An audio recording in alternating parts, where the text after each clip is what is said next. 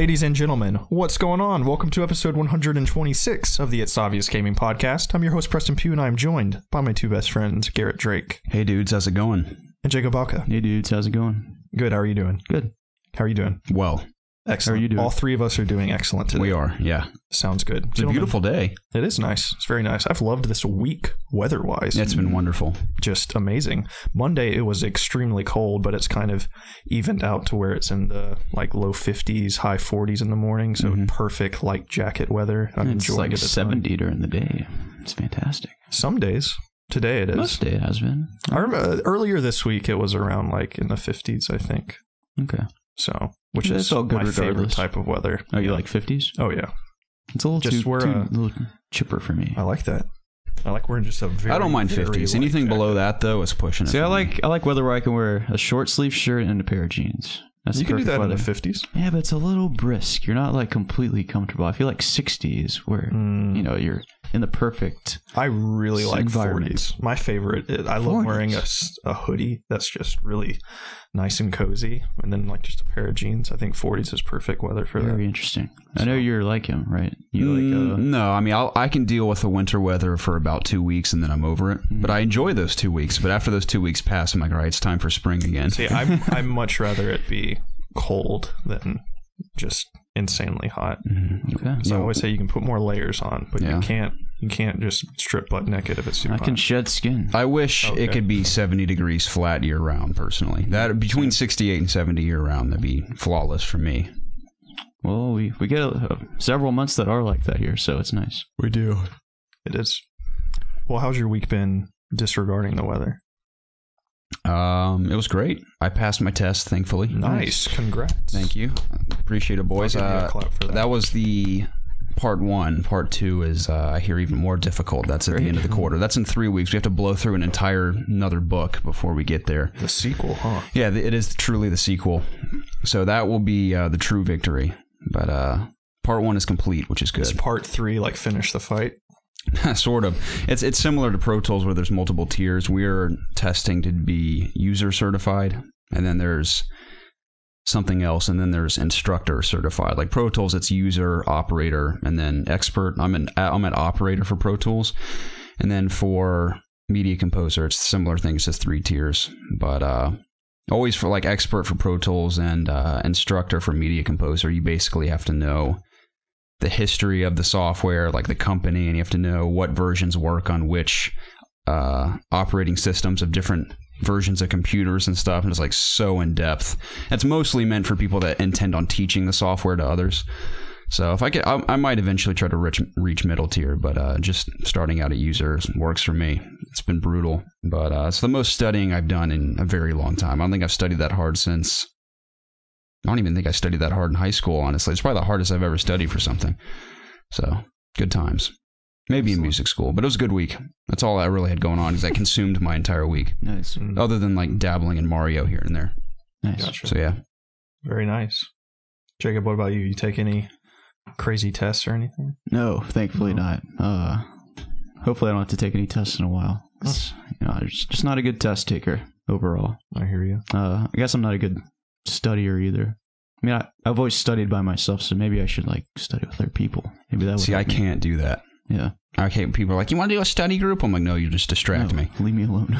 So, I have to do my own thing. I mean, all I do is I just You read have like it. your own techniques that you do? Not really. I don't do anything like flashcards or anything. I just look used to at do the that. notes I have and just read it over and over and over and over. And practically to where I'm like memorizing a script for a movie, and then I just recite that script on the test. And most tests you I just do forget it. Yeah, that's the thing that's different about doing it for a software is that it's all hands-on. So when I'm using the software, I remember it because I'm constantly using it. And it eventually becomes to a point where what I do in, say, Pro Tools, I couldn't even describe to someone how I did what I did because it's all muscle memory. It's all like keyboard shortcuts and stuff.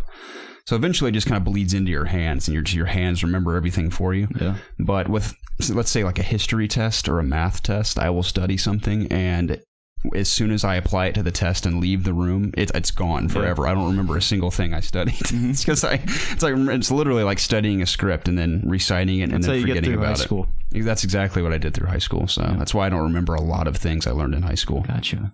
So, but no, I did not take any tests this week, Preston. I worked a ton. I think I almost went overtime, I did go overtime, which was nice. But besides that, I've been playing a few games. But before we get into that, did you do anything exciting this week, Preston? No. Anything at all? You've been in Brownsbridge all week? Yeah. It's so weird how close we've been all week. Well, arguably not. I'm in Atlanta almost every day, but the fact that I sleep here at night and you were not too far, just a few hours before I got home. Yeah. So it's kind of sad. Really get you tingly inside, right? Yeah, it gets me really excited. You can feel my presence. Oh, I could. Here. I can always feel your presence when you're near. So, But yeah, I've been there all week. That's all I did this week. What did you guys play this week? Oh man, I beat Wolfenstein this week. Wolfenstein. So I really wanted to finish that before Call of Duty came out. So I think on Wednesday or Thursday, I had 1 or 2 missions left. So you're just doubling up on that Nazi. The Nazi killing, yeah. Just I would like to see how many men I've slaughtered from between those the past couple weeks. I'm sure it's just an insane amount. But Wolfenstein's absolutely fantastic. One of the craziest games I've ever played. There's something so insane happens halfway through that game that it just like blew my mind. I don't think I could have come up with what they do just ever. I feel like they were I don't know what drugs they were on, but there's just an entire sequence through the middle that is just insane, and it just fits the entire tone of that world so freaking good. Would you say this is like the wackiest game they've made? Just in terms of craziness, like just what you're speaking of, yeah. This developer, yeah, or just you mean the publisher? Yeah, the publisher. Don't want to get these people riled up. So like I can't think of another That's game. That's just the publisher. I mean, maybe Fallout sometimes is a little. No, this wacky, this is way wackier. Yeah, this is absolutely insane. I'm just trying to get. I haven't really looked too much into like Wolfenstein 2 the entire story is batshit crazy, and I love it for that. Okay. It's so fun, like way more than the first one. Yes. Okay. There are so many serious moments, like even before the part I'm talking about, like right before, something incredibly serious and like emotionally it resonated with me. Just not because I can relate to it, just because I've grown to care for this character and just what he's going through. Just I could, it had an impact with me. Yeah. So it'll have moments like that, and then it'll just go insane. So, as far as the story goes, it's really, really, really great and solid and crazy. It ends kind of on It ends fine. It's definitely, they've already announced that they want this to be a trilogy, and it definitely ends with that in mind. So that's cool.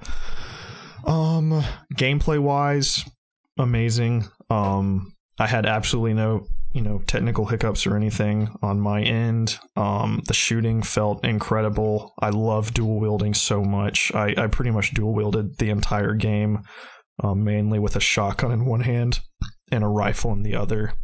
And that was my favorite setup, and it was so fun just even using that. I love the the stealth segments and stuff. I really like that system that they have, pretty much where you enter an area. For the most part, 95% of the time, you can stealth it and take out these generals so reinforcements don't come. I just really like that little system that they have there. What else? One of my little gripes with the game is there aren't as many weapons as I would have liked. It's just an SMG, rifle, shotgun, pistol. That's it. You can pick up a few heavy weapons like a flame ball shooter or one of those laser cannons, and towards the end there's like the BFG of Wolfenstein, which is some long German name, but it pretty much is the BFG. It shoots a big energy ball and sucks people into it. But besides that, that's pretty much all the weapons. So it's not like disappointing, but I would have liked to have seen more weapons. The problem I had last week in terms of the diversity of the environments, it does get better as time goes on. You're not constantly in this, apocalyptic city, but you do go through a lot of similar areas, like just bases that are metallic-y looking. The most diverse place that you go is for one of the first missions. You actually, and this is in the trailers, where, do y'all remember the trailer where you go to the diner with the strawberry milkshake? Yeah. You get to explore this old, American town. There are Nazi parades going on. There are swastikas hanging everywhere. It's so bright and sunny, and Ku Klux Klan members are walking around, and parents with their kids are walking around like it's like a parade they're at, and everybody, there are people are, there is a feeling of just like dread going around, but it looks so happy. So it's just, and of course there's Nazis and Ku Klux Klan members walking around, so it's just insane looking, but you only get to explore that for that mission. That's it. And it's not that big. I assumed it would be a big open hub area where I could branch off and do missions and stuff. So that was a little. Do you have a shootout in those streets? No. Oh, because I was going to say it'd be fun. There's civilians out. The whole point of that is you're trying to stay undercover. Which there's two missions like that. The next undercover mission, I'm not going to do any spoilers at all, but it is probably my favorite mission in the game because it is so hilarious and awesome. But you can, whenever you kill a captain in this game, they drop an Enigma code, and you eventually unlock a console where you can go to this computer and decrypt the codes, and it'll reveal the locations of these like Uber Commander agents, and you can go back to districts that you have previously been to, and this area is one of those districts. So you can go back to it, but it's at night, and do a mission where you have to hunt down a Nazi soldier. So you can do a firefight in that area, but it's not with all the civilians around or anything. So, but that's a new kind of side mission system that they have going, to where for every captain you get a code. You need a certain amount of codes to reveal the location of a captain. You go to an area you've previously been to, you can kill that captain, and you get a death card. And I'm not exactly sure what the death cards do. I might be having a brain fart.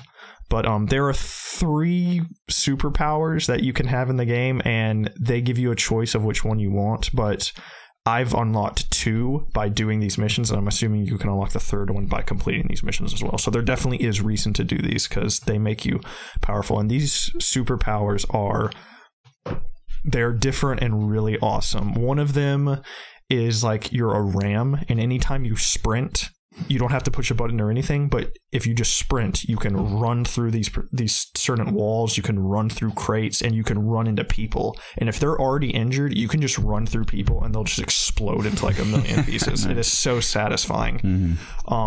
Also, do you know, in the time you played, those big soldiers that'll like rocket towards you? Yes. If you run at them while they do that, you can knock them back. Oh, that's awesome. Automatically kill them. That's cool. So it's really cool. The next upgrade is like a constrictor harness, where this sounds insane, but if there's like a tube, you can fit in the tube and like crawl up the tube like a hamster. Weird. And pop out somewhere. So that's mainly for stealth. You can also get underneath things really easily. Like really small crevices you can get underneath there. And the next one, which I haven't unlocked yet, is a battle walker, and it allows you to reach really high places. And I think you can do a specific takedown with it, but you're able to jump like super high. Nice. So those are the 3 powers. You get to pick one, which every level has different opportunities for these particular powers. So that promotes replayability. And depending on the decision you make at the beginning, I believe you start off with a different weapon as well. There's 2 power weapons. And if you're running around the game and there's a refuel station for your particular weapon, but you see another one that's a different color, I'm assuming that's for the other weapon, because one runs on diesel and I believe the other one runs on some type of blue material. So do you always have these power weapons? You just don't always have ammo or fuel? Yeah, you do. But the fuel is, there are stations everywhere. I honestly didn't use that weapon a lot. So what kind of scenario which one did you have? I had one where you would shoot a little bomb at something, and then you would hit the right mouse click to detonate it. Okay. It would allow me to blow up like some doors that asked for it, or that. Okay. I would remember I had it and would use it on a few bosses I fought, and it helped, but I honestly was just, my shotgun rifle combo was so good, I was just using that pretty much the entire time. except when I was stealthing, I would use my silenced pistol and I would headshot guys to sneak around easier. But I'm trying to think if there's anything else I'm missing. I just don't want to spoil anything. But it's excellent. Machine Games is killing it. I cannot wait for the next one. So 5 out of 10 from you? 5 out of 10 for sure. If I definitely had to rank this, I would give it top score. I loved pretty much every second of it for the most part. Yes. I'm very excited to get back to it. Yeah, it's great. I look forward to hearing what you think about all this crazy stuff, particularly in the middle and the ending. So anyways, I played that. I played a little bit more of Assassin's Creed Origins, and I really like that game. It's very fun, just solid. I like the stealth way more than I thought I would, and it is required in a lot of situations. I just got the Hidden Blade about an hour or two ago. Okay, I just got it too. Okay, and they gave you 2 assassination missions after that. One takes you to a bathhouse, which I thought was cool. It kind of shows how you lose your finger to the Hidden Blade and why in the first Assassin's Creed game they require you to cut your finger off. So they kind of address that. And the second mission where you go to assassinate somebody else, I got caught the first time and was completely overrun. So I had to play it again and be extremely stealthy this time, which I liked, because it is very easy to get outnumbered in that game, especially if you're around the same level or if you're under leveled, and you can get taken out fairly quickly. So that is cool that stealth is kind of incentivized with that. I'm still not the biggest fan of the animations of the killing. It was like when I assassinated the guy in the bathhouse, I dropped down on him and his like body shifted to the left and went through a wall. I was like, oh, this is supposed to be a cool moment, and the just jankiness of the animations of this game messed it up. I launched a horse with a power attack like halfway across a football field last night. I actually had to do a video for COG for like top 5 tips for Assassin's Creed, and the opening clip is me using my power ability where I run up to a guy in a horse and I just smack the shit out of it. Dude, it's like just flies down the field. And it's funny too because I walk up to the horse, he's all like miscombobulated and stretched out, and I'm looking at it, and this little kid runs up, he's like, he's like saying something, I couldn't understand what he was saying, and he's like looking at the horse, and I just like smack him with my dagger, and he's like, ah! It's like, runs down. You can hit children in the game, which is so bad. I was curious. I was like, man, if I can launch a horse across a football field, I wonder if I can smack this kid. The opening should have just been you hitting the kid. Yeah, it's a combination because I hit the kid and he like runs off around a corner screaming, and I just walk away. It's so funny. But I'm enjoying it as well. I barely played it, like you said. I mean, I just got the Hidden Blade. I haven't done the assassination. 8 or 9? I'm 12 no, I just got to 13. Right. I know I'm supposed to be at least 10 when you meet Aya and you get your Hidden Blade, which the only reason I went there is because I wanted like a different setting for the video I was doing. So I'm going to go back and do some side quests before I continue with those. Yeah, it's a beautiful city. That's a really cool city. It is.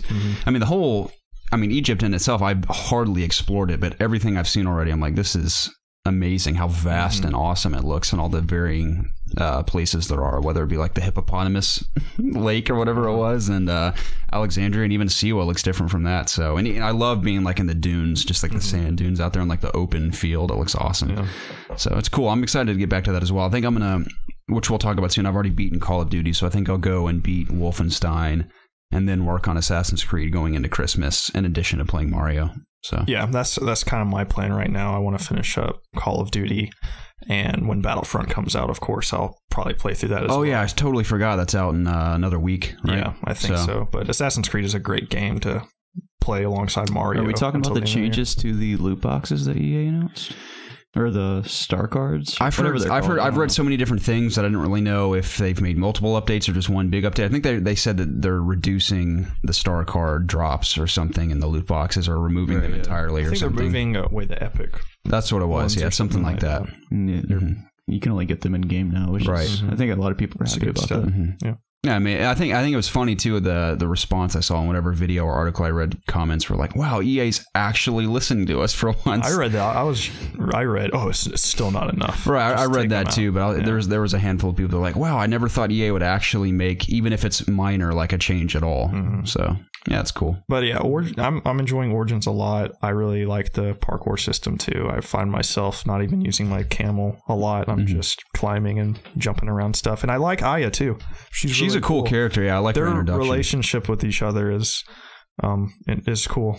I think what I'm most excited about is to see how Assassin, like the actual Creed, begins. Yeah, I really hope they explain how the Hidden Blade came about. Yeah, instead of just like, this is some old design we found. Cleopatra gave this to me here. Yeah. Okay. Well, maybe that's a hint, like maybe we'll go to that era. Yeah, I'm assuming they'll elaborate on how this, you know, I'm assuming it has something to do with like the original civilization or something. Right.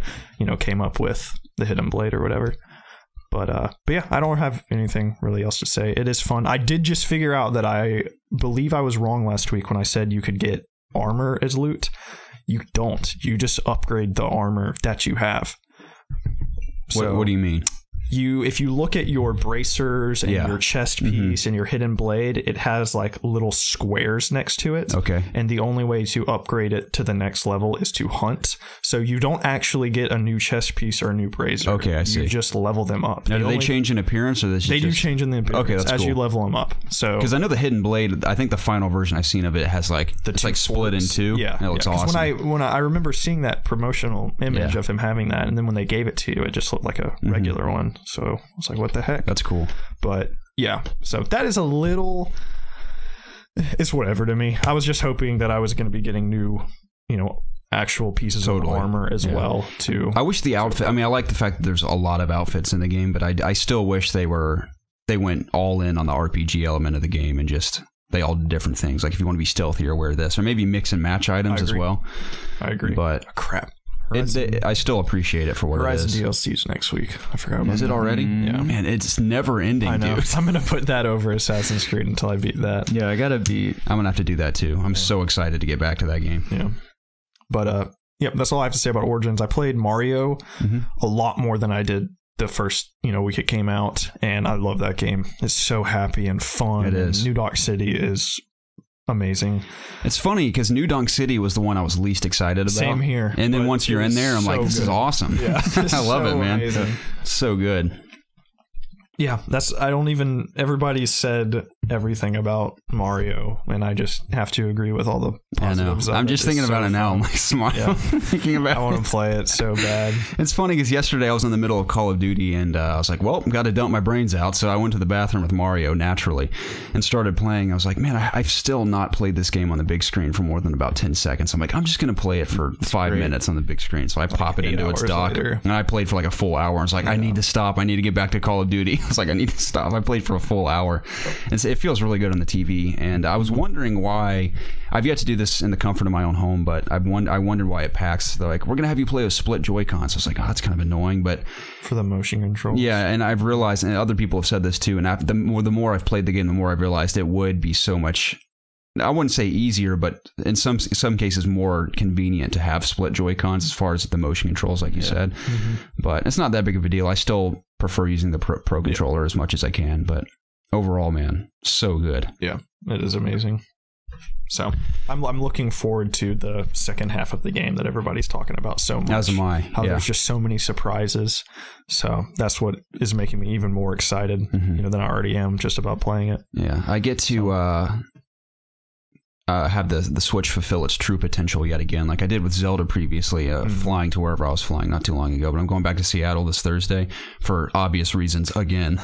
But I get to take Mario with me this time, so I'm very excited to play that on the go. Yeah, that's going to be awesome. It's going to be very cool. Another Destiny thing? No. Yes, it is. But, is it really? It is, yeah. I was just joking. No, it's always Destiny when I go to Seattle. Except for PAX, it's always Destiny. I was like, the game's out. Yeah. Oh, I see. I gotcha. Well, I don't know if it's confidential or not, but it's obvious that it's for DLC. So I don't know if I'm allowed to say that, but yeah, you just did. I don't think the email said confidential. You signed NDA? Not yet. Okay. You don't sign it until you get there. You're good. This is all speculation. Yeah, you don't even know what you're talking about. Imagining I'm going there. You're drunk right now.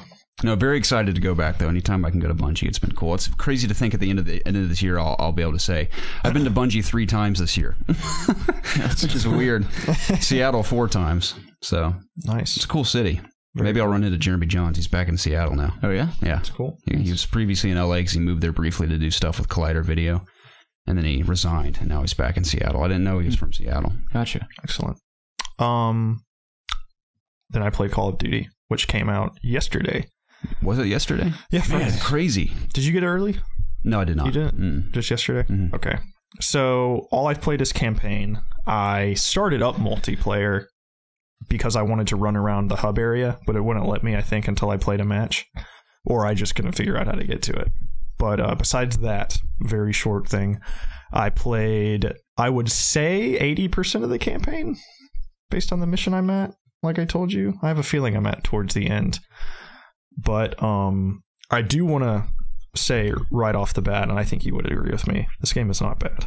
It's not bad? It's not bad. No, yeah. Let's start from the top here. Okay. Yeah, by saying it's definitely not bad. Yeah, I think because I know we're probably going to say a lot of negative things. We will, but it's not bad. Right. I think overall it is solid. Yeah. Like it's a really good Call of Duty game, I will say. But that's its peak is that it's a really good Call of Duty game. It never goes beyond that. Like Infinite Warfare, just to briefly touch on that. As far as the storytelling in that game is concerned and the structure of its campaign, that rose above traditional Call of Duty for me. Yeah. And then you come back to Sledgehammer, it's just down a few notches, which is fine. It's still really fun.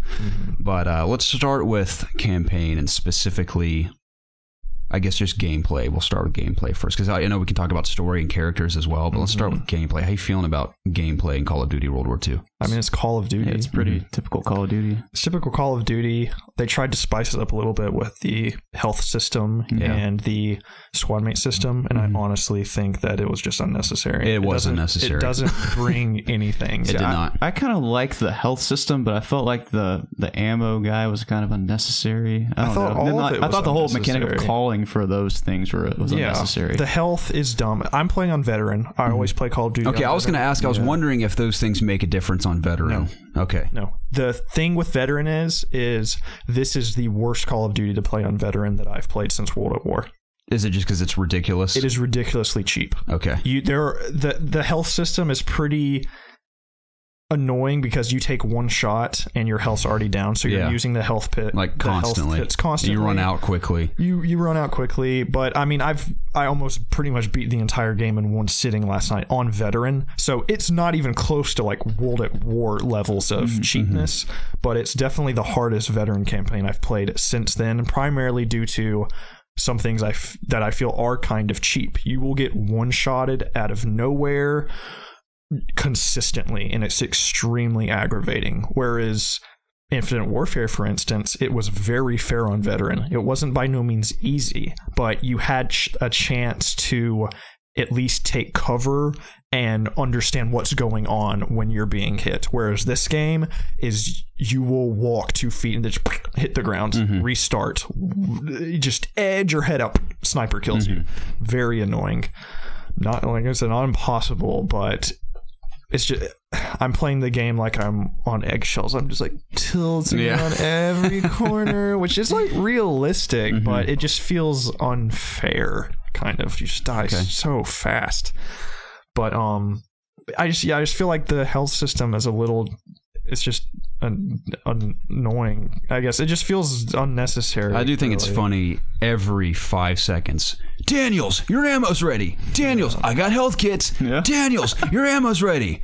Daniels, I'm like, shut up. I was like, if I need ammo, I'll grab it. Like, I don't mind them saying it once, like when they charge up, but when they repeat it over and over again, I'm like, dude, I'm trying to shoot people here. It's so annoying. But I will say I am very impressed that no matter where, I mean, you have to be in their general vicinity, but no matter where you're standing, it almost always looks very natural when they toss it to you. I'm like, I can appreciate how good it looks and feels when they toss it to you, but that is so funny how they just go on and on about they're ready to give you stuff. But I appreciate the help, but I don't always need it. Yeah. So I think the most pointless, I'm trying to think the most pointless one, probably the ammo one, because I constantly came across ammo boxes. Yeah. I rarely called for ammo. All I've unlocked so far is the health and the ammo, so I didn't know there. I mean, health is definitely the most handy. There's a mortar that you can throw. There is a scout, which will identify some enemies for you. And it gives you the ability to slow down time. I appreciate that one. Down the sight. So that one's fine. But it just, in terms of the health system, I ignored pretty much all the. I mean, if you're going to give me a free mortar to throw, I'll take it. Sure. So that's not that big of a deal. But primarily, the health system is the one that I kind of have the most gripe about. I mean, I will say I appreciate them trying something new. Yeah. But I don't think it was necessary either. No. It doesn't add anything. No, it doesn't. I guess it makes it a more realistic option. That's the thing, and especially in higher difficulties, you die so fast anyways that pretty much if I got shot and was low on health packs, I'll just restart the checkpoint anyways. Yeah. So it's kind of just dumb. Maybe the sweet spot would be on, I think it's called hard. What is it called? Regular, hardened veteran. Okay, I feel like hardened maybe would be the sweet spot for the health system. Yeah, maybe. Because on normal, I can get shot like 30 times and still. Yeah, I'm playing on normal. I just wanted to blow through it. Same with me. I was just worried. I just wanted to get to the story. I wasn't worried about challenge. I mean, I might go back and do veteran if I feel compelled to platinum the game at some point. Which, as of right now, I don't. In the game. You have to play so many zombies. Oh, the zombies. Yeah, I've yet to try zombies. I'm really excited to try it though. Ever since zombie trophies were incorporated into Call of Duty, I haven't platinumed a game because I'm fine with zombies. I don't want to play it for hours upon hours and getting all the secrets and doing all this crazy stuff within zombies. I think the only trophies for zombies should be like make it to wave 10 or something. Yeah, I looked through them the other night and it's all crazy stuff. You could also argue that people that love zombies want those trophies to char. Yeah, I'm sure there are those out there that appreciate them. Yeah, we should stream zombies Monday or Tuesday night. I think it'd be fun. I'm not a big horde mode guy. I don't really get into it that much. I mean, zombies is fun the first couple times. Puzzles and stuff you have to complete along. I've heard there are some cool Easter eggs for this one. Whoever wants to play with me, I'd love to stream I'll join you. There's multiplayer trophies for I think the first time in a Call of Duty. It's like win 10 matches, prestige a division. Cool. So yeah, I remember. You sure this is the first time? I believe so. I remember back in the old Infinity Ward days, they addressed achievements in multiplayer, saying that they didn't want players playing a weird or different way to achieve achievements, and I liked that. Pretty much every achievement had to do a single player in the old Call of Duties. So, well, gameplay wise in the campaign, it definitely had its moments for sure. I mean, like you said, normal Call of Duty, it really is just, we're in an area shooting guys, we've killed them, time to move on to the next area, shoot those guys. I mean, that's every Call of Duty. 5 missions. Yeah. Or 4 or 5 missions. Yeah, every Call of Duty is basically that, but some do it better than others. And I keep referring to Infinite Warfare. I think Infinite Warfare is still, as of today, my favorite Call of Duty campaign. And as far as Call of Duty campaigns are concerned, as a whole, World War II isn't even in like my top 3, I don't think. No. But it's the most generic Call of Duty campaign I've played in a long time. It's almost like, it reminds me, I know this is a weird comparison, it reminds me of Force Awakens from Star Wars, because Force Awakens, with it being like the return to like Star Wars is back, it seems like they played it really safe as far as storytelling and characters, and like a lot of people say, like it really follows the formula of A New Hope. I feel like Call of Duty World War II takes cues from obvious stuff like Saving Private Ryan, Band of Brothers, Fury, more recently with like the tank stuff, and then takes classic Call of Duty and just takes story cues from those movies and just splices them into World War II for like the safe boots on the ground. It makes a less epic version of those things as well. In particular, D-Day was I was so, you can go back to our old podcast. The second we knew they were doing a World War II Call of Duty, I was so excited to see D-Day and done with modern day gaming technology, because the last we saw was Frontline from Medal of Honor. And I mean, Call of Duty did a D-Day thing, but it was I think it was on Omaha Beach. It was where you like climbed the big wall. Yeah, it wasn't storming the beaches in the boat like Saving Private Ryan. And there was no sense of eeriness or dread that Saving Private Ryan portrayed. They weren't scared. They weren't. I mean, he even says, "I'm not scared," and he says, "You should be. You should be."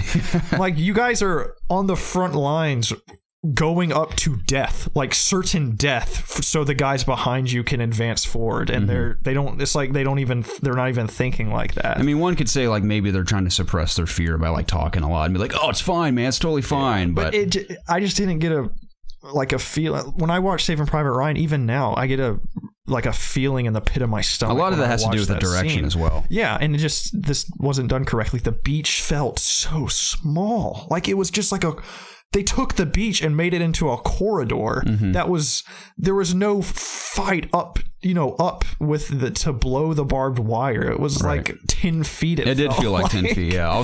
I think it'd been cool if they had a couple set piece moments spliced into that opening mission where you run to like a foxhole and you're in there and something crazy happens. Like, all right, we have to make it to the next foxhole. We have to like take this strange detour to get there without getting shot to death. Yeah. But even when they pull a scene straight out of Saving Private Ryan where a guy's leg gets blown off and you you're like all in a foggy like daze. You're like shell shocked. Yeah, and even that moment it wasn't impactful. It's funny because I'd seen the mission before the game came out because I had to do video stuff for the game, but when I saw it, I was like, I think that looks really cool. And then when you play it, I was like, no, it looks just as like kind of bleh as it is when you watch it. But I won't even say it's bad. It's just I think we had hyped it up so much in our heads that when you play it, it's like that it wasn't what I was hoping it would be. Yeah.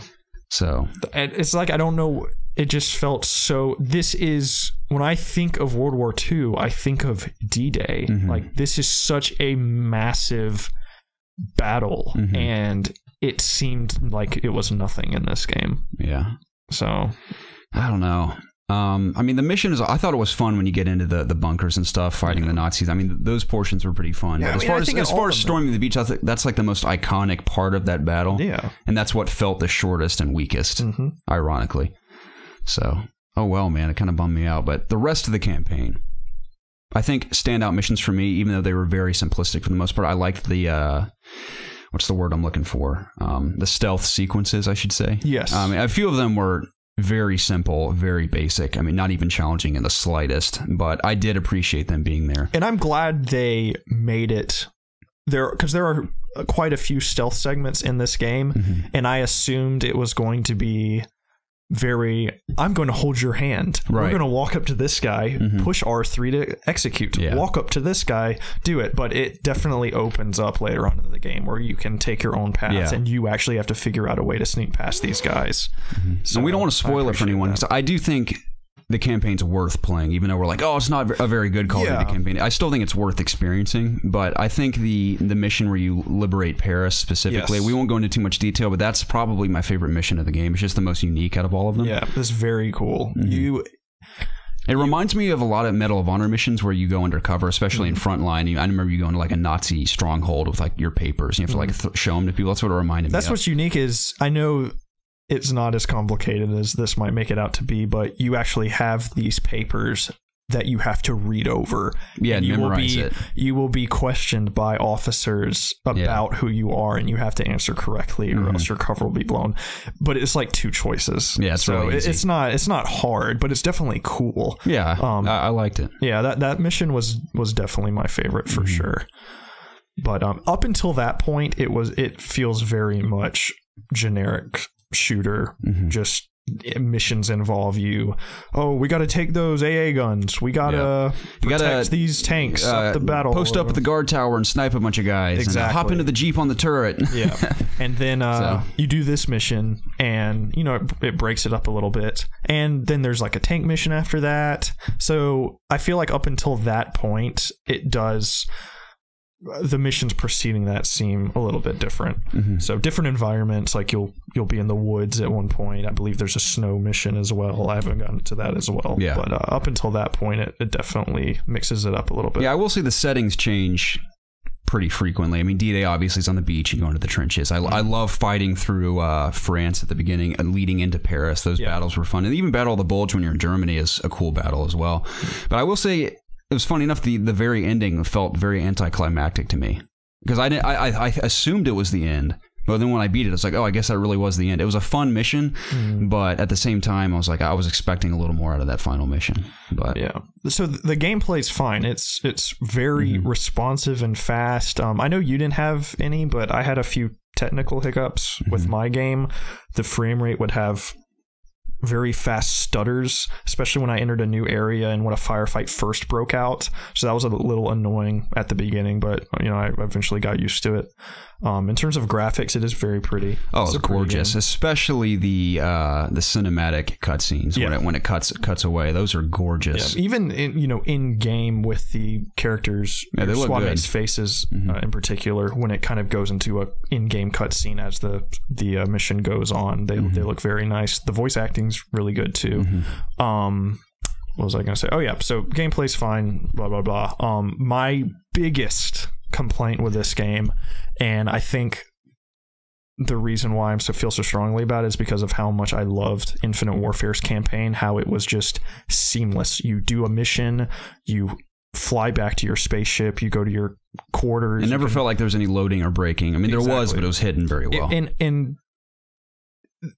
that was so different for a Call of Duty campaign, because pretty much a Call of Duty especially the older ones, is here's a mission briefing soap. You're gonna infiltrate this thing, do this thing, blah blah blah. All right, you beat it. Next loading screen. All right, now we're doing this now. Whereas Infinite Warfare actually made me feel like I was this character, and I had these squad mates, and we were building a relationship together, and we were doing this thing together. It didn't feel like I was just picking random mission here, random mission there. Man, the Nazis pushed forward through Ardennes Forest, and it was pretty wild. But now we got to move on into Germany. Yeah. All right, let's go. Yeah, that's exactly what this game is. It even kicks you out to a free... It doesn't even just go. It kicks you out to a screen after every mission you beat, and then you select the next one. I'd have been fine if that mission popped up after you beat the game, because obviously there's mementos to collect in every mission. There's heroic acts to complete. Like, okay, I've beaten the story. Now if I feel compelled to go back, and now I can pull up the list and pick different missions and see what I need to get in each mission. It's a lot like Super Mario Odyssey's like level selection. You know what I mean?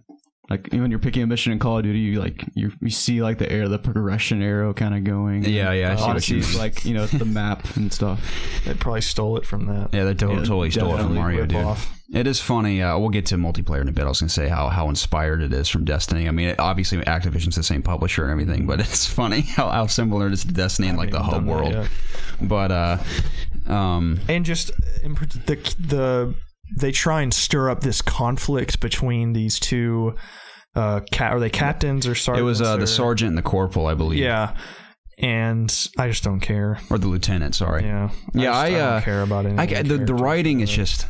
It's just fine, I would say, because Infinite Warfare I thought was so good. Like I really felt connected to those characters, and I enjoyed the characters. I remember them like Ethan and Salt. Yeah, I mean those are the only two, but at least I remember them. Yeah, they were cool. They were cool characters. But these guys, even though I think individually, I think the forgettable ones are the guy with the glasses and the guy who gives you, I think, grenades or ammo. One of the two guys. Those two guys are like totally forgettable. But I can't tell you one of them. I know my name's Zussman Daniels. is your main friend. He's the guy who gives you health. Yeah, Pearson is the douchebag who's from Transformers, and then I think isn't this like I can't remember the main guy's name, like the lieutenant. I just remember my own name because they screaming at me. Right, Daniels. Red Daniels. But the conflict brewing. I could tell what they were trying to do with it, but it just did not resonate with me either. I think Pearson's character was a little too douchey. Like his whole bad attitude the whole time just like kind of annoyed me. I was like, they even acknowledged that at one part. Zussman's like, man, I could bring this guy Hitler's head, and he still would be a douche to me. Yeah. So I mean, I like the revelation. I mean, it was kind of obvious, but at the end of the game where he explains why he is the way he is, I'm like, get over it, man. I mean, I've never been in that situation in war or anything before, but I'm like, this is a little too much. But it's funny because his attitude totally shifts like in a 180 between one mission and the next, because like there's a story beat where he kind of like explains everything. He's like, all right, fall in, blah, blah, blah. And then his whole attitude completely shifts. I'm like, I wish you had been more like this version of yourself for at least half the game versus being a total douche the whole time. But I don't know. It was fine. Again, nothing really... I mean, there's a couple set-piece moments that are memorable. One involving a train I thought was pretty cool, and another one in a bell tower. Those were cool. But other than that, I can't really remember any specific set-piece moments in particular. In the set-piece moments, you're not involved in them. It's just a cutscene. It is, The train one, it's a cutscene. The bell tower, cutscene. It's like I'm not acting it. I'm not playing through these. At least in Uncharted, when... For instance, in Uncharted 4, when the bell tower's falling, you're playing that whole thing. You're like jumping and running through it and stuff. Nothing like that, as far as I've played, happens in this game. So, yeah. Again, I still think it's worth playing, but it's definitely not up there for my favorite Call of Duty games. I just feel like this is... It's funny that his name's Call of Duty World War II, because it feels like this is just World War II the game. Right. Play these iconic battles. Just play them. You know, that's just what it feels like. There's no, I know there is a story there, but it's not really compelling to me, and I don't feel attached to these characters like I wanted to. I wanted this band of brothers to, I wanted to care about them, and I wanted to, follow them through the war, and if one of them died or something, I wanted it to be like a punch to the gut and stuff, and that's just. I think part of the problem is how much jumping around that happens. Yeah, by jumping around, it's always progressing forward, but all those pauses, it's just time away from the characters. Weeks. Yeah, weeks and months. It's D-Day. The second mission's like 3 weeks later. Your one of your friends, sorry, spoiler alert, gets stabbed in the first mission, and he looks like he's gonna die, and then it's like 3 weeks later, we're up here in Paris, and then he's Zussman's a tough son of a bitch. Yeah. I'm fine now, Captain. Let me go. So I was like, what was the point of that? I mean, I get they have so much ground to cover to get through the European theater of World War II, but at the same time, I'm like, I would have rather them done like part of that experience and just stay with those characters nonstop like they did with Infinite Warfare versus like we have to hit all the beats, which I appreciate because all those moments are huge in World War II, but at the same time, I think it'd have been more effective to have a smaller story that maybe the farthest you make it is the liberation of Paris in this game, but you're with those characters the entire time. Like the liberation of Paris mission almost felt like that should have been the climactic finish in a way, compared to the last mission you play. I understand, but still really fun. Overall. It's fun if you like World War II, and it's even funner. And I haven't played the multiplayer yet, but this is kind of the exact opposite of last year, where everybody's raving about how fun the multiplayer is, and the story's kind of, meh, as opposed to Infinite Warfare, where the campaign was spectacular compared to the multiplayer. The multiplayer does feel, I guess we can move into that now, it feels huge for some reason, because I think it's cool because when you start multiplayer, it's like, all right, soldier, we got to welcome to headquarters, blah blah, we're going to throw you in, you got to pick a division, like go to the theater and watch all these films and choose which one you're going to be, and you kind of pick your division. It's like, all right, we're going to throw you into your first match and you got to prove yourself for your division or whatever. I got my ass kicked in that match, by the way. I played with a bunch of like 40 ranked people. Dang. I went like 5-11. I was so pissed. I was under the assumption that everyone who starts in that first opening match is the same level. Hell no. Okay, I thought for me everyone was like level 1. I was on a map I had never played. I was going to play a beginning match, but it was too late last night. And in the lobby, I noticed that there were level 30s and stuff in there with me, and I thought it was because typically in multiplayer there's a specific playlist where you have to be between like level 1 and 15 to kind of get your feet wet, but I don't think this one does that. I guess that makes sense because I did pick up someone's sniper that had this crazy camo on it at one point. I was like, how did this guy get this already? Was it a loot box? But I guess he wasn't. I really like that in their loot boxes. I know this is like a way off topic, but all the cosmetics stuff, they're just cosmetics. Like there's no stats on the guns or anything. Like there are, but they're just like all like the different versions of that gun. It's just cosmetic. Okay, which is cool.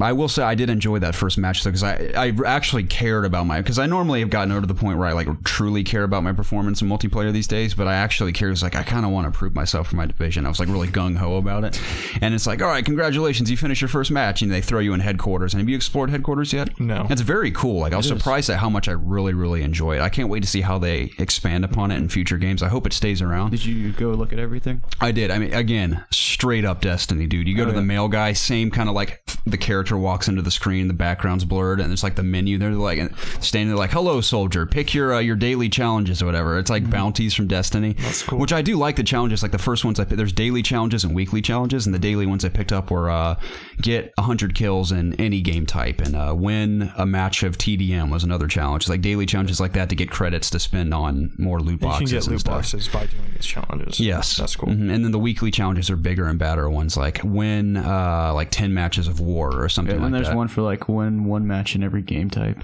Yeah. Okay. Well, I'm really into that. I like that a lot. It kind of gives more incentive for me to try different game types every week, which I think really works for Call of Duty, because I'm the kind of guy that I'm like, I'm fine with playing domination 24/7, but if it's like, hey, jump into search and destroy for like an hour and win 3 matches, you get a loot. I'm not saying like loot boxes are awesome, but I'm saying like if I'm going to get rewards for it in game, then I have more of an incentive to play those game modes, which is cool.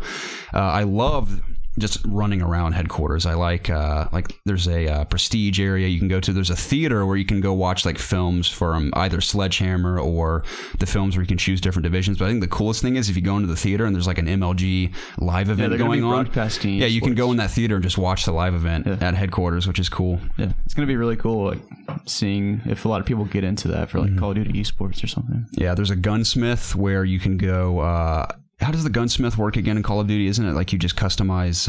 No, like is it paint jobs? I'm thinking paint jobs. I think there's like 4 options and 3 of them are grayed out right now. Yeah, so. Both paint jobs and the emblem sharing and creating is both grayed out at the moment. I think you can prestige your weapons down there too. Okay, because yeah, that's what it is. But you can create. I think it's cool. You can create paint jobs and then upload those paint jobs, and if people like them, they can download them. Oh, cool. The same thing with emblems. If you create emblems, there's an emblem guy where you can upload them and share them, and people can download them. I think it'd be so cool. I don't know how this would work if you could even control it, but to have an in-game economy where, let's say, a player creates this emblem that is just so badass, and everyone's like, I want that emblem. What if he uploads it, and depending on how many people download it, you're just getting in-game credits for creating it. Like, I don't know how they could control it, because what if some player like uses it as an exploit? But like everyone, like let's say Allier is like, hey guys, I created an emblem. Yeah. I have 9 million followers. Go download my emblem, and he makes like 1 billion in-game credits. I feel like they couldn't do that. I think that'd be cool if they did something. Like maybe 100 people downloaded your emblem. We're gonna give you a little something for that. I don't know. But that's cool. I love that there's a 1v1 arena, which I've yet to do. But you can just queue in and hang out, and you get thrown in there and can do one-on-one matches. Objectives in the top left is like win a 1v1 match. Yeah, me too. That's what I'm excited about. And there's challenges for the 1v1 pit as well. One thing I think I think the servers are messed up right now, because every time I go to the headquarters, it's empty. Yeah, it's empty. Same with me. I don't know what's going on, because I queued into 1v1 and no one ever showed up. I was like, I think I'm here by myself. Yeah. So. Apparently, like right when the servers went live, like Friday morning at midnight, there was a nightmare. Like no one could play. I heard that. So. Yeah, I wasn't on until later in the day. But I think it's also also great how seamless the gun range is. Where you're in third person, you walk into the gun range, instantly goes into third person. Great. You can start shooting at targets. That's cool. I got a trophy for doing something at the gun range. I think I don't know what I did. Sharpshooter Steve. I think like balloons popped up or something. I don't know. Okay. What's something else that's cool in there? Score streak practice. That's nice. I've always appreciated the fact they've added a gun range to Call of Duty, because there's certain weapons I'm like, oh, back in the day, like the only way I can test this gun is to actually play a match, and if I get my ass kicked, you can literally just go into your menus and change the attachments if you want to test something else. Right. Very cool. And I love that I can test out score streaks as well. Some that you wouldn't be, because some I would probably never use, because I can hardly ever get score streaks in Call of Duty these days. So it's fun to try them out. But playing multiplayer is really fun. Like you said, it's very laid back, like it used to be. Not laid back, I mean, it's fast paced and brutal, but no one's jumping around like crazy. Everyone's on the ground, and it feels intense. I'm having a lot of fun with it. I think I've played maybe around 8 to 10 matches all last night. I'm pretty much exclusively playing the infantry. I did unlock the shotgunner class with the explosive rounds, or are they explosive rounds, or are they just like dragon fire? Okay. Yeah, they're like fire and incendiary. I think that's the correct I haven't word. actually used the class, but I picked up the shotgun like several times from other people using it, and that thing's deadly. It is very deadly. It has quite a bit of range on it too. Yeah. I feel like it needs to be, because that's all you got. But really enjoying the multiplayer. The maps they're fine. There's nothing too flashy. Obviously, it's World War II. Right. I will say that the maps, I mean, like you said, I haven't played on all of them, but I played on all are just crates over there, and there's a bunker over there, and stuff like that. But I was playing on this one snowy map that was kind of open, and I felt at a huge disadvantage for not like sniping. Is that the map called? I think it's called Arden Forest. I think there's like B's up on the top, and then the C and A are on the bottom. Okay, I haven't played that map yet. Yeah. Okay, because I will say the Arden, the one from the beta, the snow map, I think that map is still is not very good. I don't like it. Yeah. I've only played. It's funny. The only maps I've played on, with the exception of one, have all been from the beta so far. I've only played about 5 multiplayer matches. I really like the USS, whatever that ship's called. That's a cool map when you fight on the deck of the ship. That one's cool. I feel like I would have heard about it by now, but if there's not a map for war on D-Day, I'm going to be so devastated, dude. That makes too much sense to not be in the game. There has to be if it's not in the game, there better be a good explanation as to why, because that would be the funnest game type of all time. I haven't touched war yet, so... Gosh, it would be so freaking good, dude. There has to be. Like, imagine playing the D-Day mission, but multiplayer, where it'd be dynamic every time. It'd be so awesome, dude. Yeah. Like, it makes too much sense. You storm the beach. You have to, like building the bridge in the beta map, you have to blow up that trench like you do in the campaign. That's your first objective. Maybe people along the way can build up. I know this doesn't make sense in the context of the historical aspect. Maybe they can build up walls or something to progress up the beach, so these guys on turrets can't slaughter you the entire time. You bust through, you have to work your way up to the bunkers, and then when you're inside, just like in the campaign, you have to clear out all the bunkers. But let's say you have to blow something up in each one, where teams can split into two. It kind of turns into what's that game mode in multiplayer where there's like two bombs? It's called Search and Destroy. No, it's like Search and Destroy. It's different though. You can go to two different locations to plant a bomb. But let's say you have to split into two teams and go. It is Search and Destroy, right? No, Search and Destroy is just one bomb. There's a game mode where there's two bombs to choose from. Is there really in Call of Duty? Yes. Okay. Mm-hmm. I don't remember what it's called. I don't play a lot of Search and Destroy, so I don't know. But you can I just think blow of up Destiny when I think you can blow up the bunkers and then progress further into. I mean, imagine the campaign mission, but multiplayer and war mode. That makes so much sense, and it'd be amazing. That's what I'm hoping they implement at some point if it's not already in there. But I feel like if it was, people would be already raving about it because that's what I would adore. Okay. More than anything. Is there a capture the flag? I haven't looked. I'm not sure. Okay. So I've just been sticking to Team Deathmatch at the moment. Okay. So multiplayer though, it really does. There is a D-Day war mode. No way. Yeah, I just watched some gameplay for it. Does it look cool? Yeah. Dude. I mean, it looks like D-Day, but war mode. Oh, I want to try it so bad. I hope it's as good as it is in my head, how good it sounds. Have you been using the first assault rifle? Or have you switched to the carbine? I've been rolling with the M1 Grand. Yeah. So I really need a red dot sight on that thing because in multiplayer I suck. See, I don't like the sight. Dude, yes, that is exactly what I was hoping for, man. I knew that made so much sense. It has to be in there. The objective is blow it up. Blow it up. Nice. Yeah. Yes, I should be a game designer, dude. No, that's fantastic. I cannot wait to play that. Yeah. No, multiplayer. It might be better than the mission. It'll actually it might. give you like some multiplayer. I think is very, very solid. I'm excited to get back to. Not to the point where I'm like, I'm going to play a ton of Call of Duty multiplayer, but I think I'm genuinely excited to go back to it in addition to everything else we have coming out. I will dabble in that more than I have in the past multiplayer games. It's keeping my attention for now. Definitely. Yeah, I look forward to playing some. And Headquarters is super cool. I'm excited for us to all run around Headquarters together and maybe like me and Preston want to go duke it out in the 1v1 arena, or maybe some douchebag in the lobby's like, you suck ass, and like, let's take it to the pit, bro. Like actually 1v1 people. It's so cool. Love it. So I'm very excited to see how that evolves into the next Call of Duties. I hope Battlefront 2's campaign doesn't disappoint me like this one, though. Right. So same with me. Yep. I'm wondering what they could do. I mean, we'll talk about it obviously in a couple of weeks, but gameplay-wise, what they could do aside from just shooting, which is fine in Star Wars. But I wonder if they'll have any interactive set piece. Star moments. Wars? Yeah. I don't know. I guess we'll see. I mean, it looks like they're trying to do things. Controlling a droid, flying the ships, all that crap. At the end of the day, I'm just most excited to see the story that connects Return of the Jedi to Force Awakens. That's the thing is, I think that's what... I mean, Call of Duty Infinite Warfare had cool set-piece moments, particularly if you're out flying in space. And I don't even know how you would do that in World War II. I know. Well, obviously, you're not going to be flying in space in World War II. But you're not a superhero in World War II. Exactly. I feel like this game would be... Even with this type of gameplay, if it just had a story I cared about, it would make it so much better. Mm-hmm. So, yeah. I would say campaign, I'd give it like a C+, maybe a B. Yeah. And then multiplayer, as of right now, I'd give an A-. Really good. I'd give it an A. Now, Zombies, I can't speak on yet because I've yet to play it, but I think it looks very cool. Yeah. I've just yet to play it. Cool. Yes, yeah. Call of Duty, man. Pretty solid. I don't think I played anything else. We already talked about Assassin's Creed, Wolfenstein, and Mario. I want to finish Evil Within too. Right. I do want to finish that. I might knock that out once Battlefront's over, just before I dive back into Assassin's Creed or whatever. Okay. Because that is a really, really fun game. Yeah, Assassin's Creed is what I'm going to round my year out with. I'm going to get through Wolfenstein. Of course, I'll always be playing Mario for however long it takes me to quote unquote complete that game, which is not anytime soon. But Assassin's Creed, I'm going to spend the most time with in December, more than likely. Nice. So yeah, that's great, cool. Man. Community question, real quick. Okay.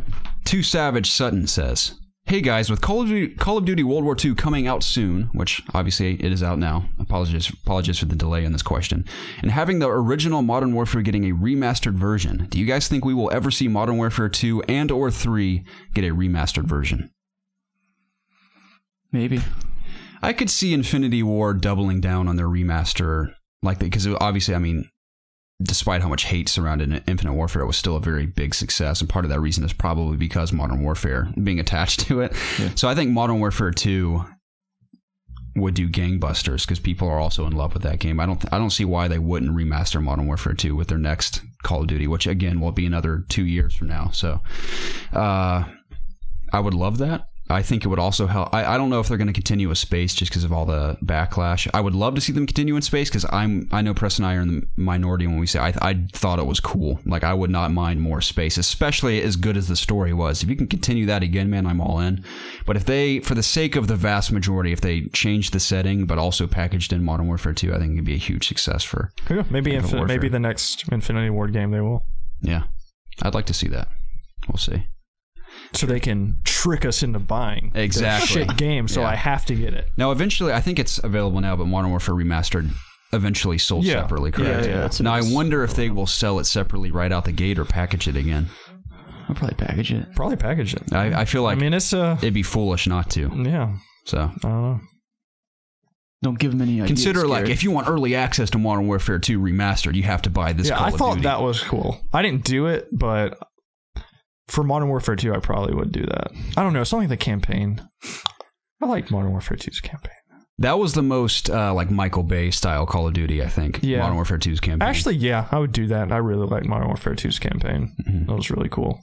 I just remember this brief moment from Modern Warfare 2's campaign where I think it's Soap, because you don't play as Soap in Modern Warfare 2, do you? You play, yes. No. Soap is your dude. You play as like Roach. Because I remember Soap tackles a guy out of a building and like lands on a car right in front of you. I was like, well, that was freaking epic. I remember that from Modern Warfare 2. Oh, you play as Soap on like the last mission, or maybe the last two missions, because your Roach guy gets by Shepard. Mm-hmm. Remember that? I remember that. The greatest betrayal of all time. Yeah, that was crazy. Yeah. Mm-hmm. That was a good story, man. Sounds great, guys. Yeah. That was my most hyped game of all time. Really? When that game was coming out, oh my gosh, dude. I was on the forums consistently every day, just daydreaming with other people. That was their last attempt at trying to eliminate the Call of Duty title. Yeah, when that game was first announced, Call of Duty, Jacob, was like microscopic on the cover. And it was just Modern Warfare 2. And then, like, as soon as they reintroduced the Call of Duty title, it had so much more traction. When they first unveiled the game, it was just Modern Warfare 2. Right. Not even Call of Duty. Mm-hmm. Yeah. Interesting. Mm-hmm. I don't know the story behind it, but I think they were trying to separate themselves. Yeah. I think maybe. No, you fast forward to nowadays, Call of Duty. Now it's just huge Call of Duty. Yeah. World War II. Yeah. It is crazy how big Call of Duty is. It's wild. Yeah, it's massive. Before we move on to actual news, I did want to say that I did beat Super Mario Odyssey.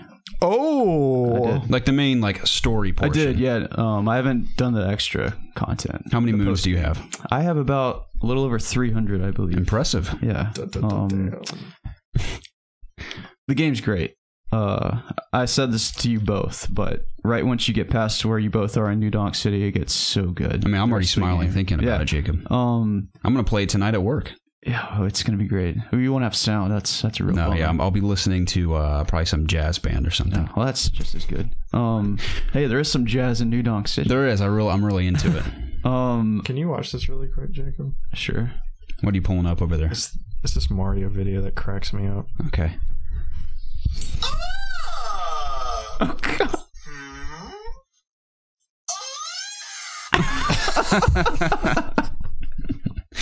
Well, that was wonderful. Yes, thank you.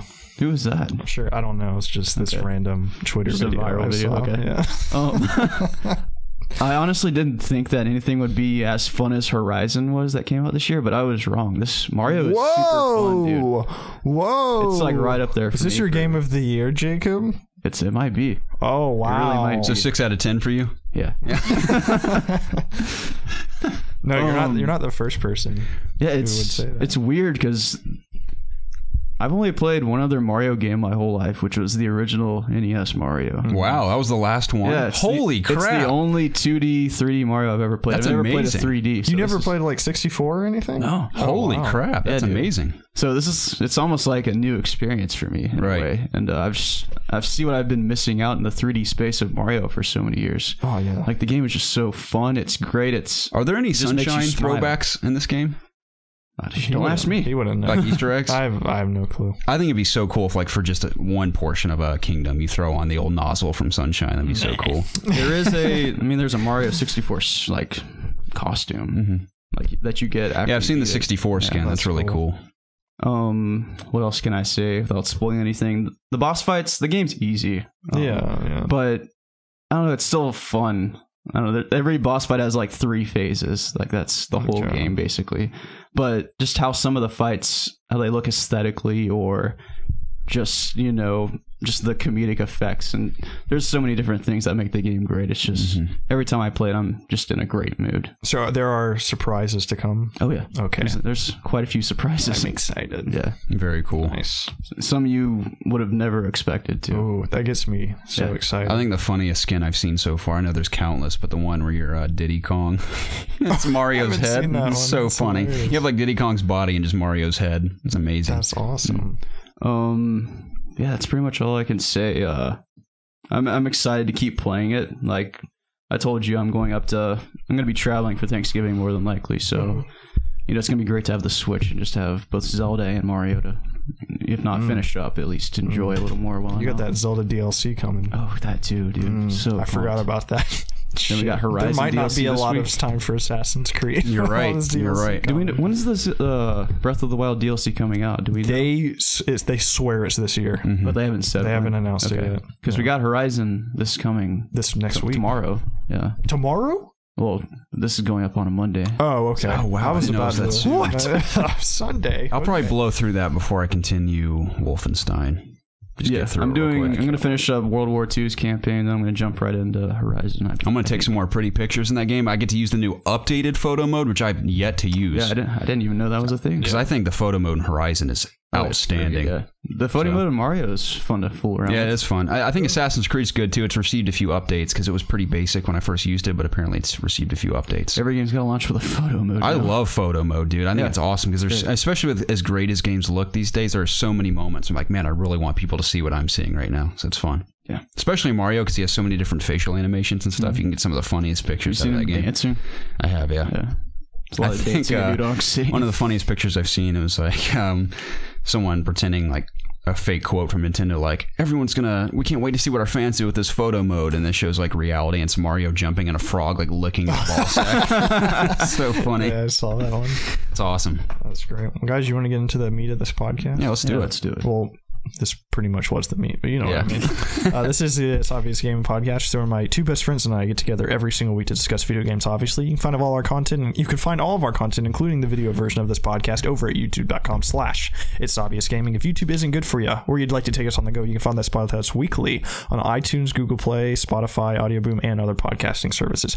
Please check the description down below for timestamps to sit throughout the podcast, links to our social media pages, our Discord channel, PlayStation community, and other means to connect with us. If you have not done so already, please subscribe to the channel and be sure to like and comment down below to get involved with the It's Obvious community. Doing so helps us out tremendously, and we would forever be in your debt. With all that out of the way, hey man, what's the news? That was flawless. That was solid. Thank you. Really solid. I thought I stuttered a few times, but thank you. If you did, I was daydreaming. You were just not paying attention like usual, Jacob. I was paying attention and I noticed, but it's okay because we all have stutters. Okay. Like Call of Duty World War II's campaign.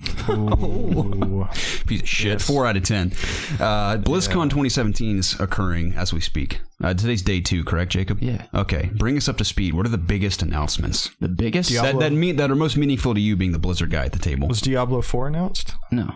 Nothing for Diablo. I don't care then. It's a shame. That's a shame because there's a lot of great announcements. I want Diablo 4, Jacob. So the things that matter most to me are Overwatch and World of Warcraft. So I'll start with Overwatch. There's a new hero. Her name's Moira, like Moira Queen from the Arrow. Moira has nothing to do with do your Deathstroke impression. Moira Queen. Moira Queen. I don't know what else he says. The guy from Spartacus. The show Spartacus. He's actually back in Arrow now. He is, yeah. Yeah. Well, I think he's like an ally to them now, isn't he? Not really.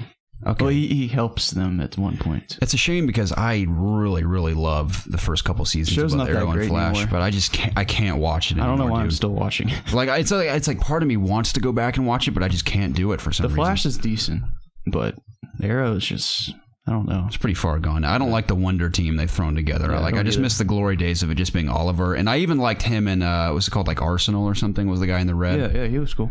Was he called Arsenal? Yeah. Was it Arsenal? I think. Is this a new Bungie Blizzard game? Yeah, it's a Blizzard game. It's a Blizzard game. We're way off topic. We extremely digress. Brings the arrow on Xbox when it was One. just the two of them, I liked it the most. Yeah.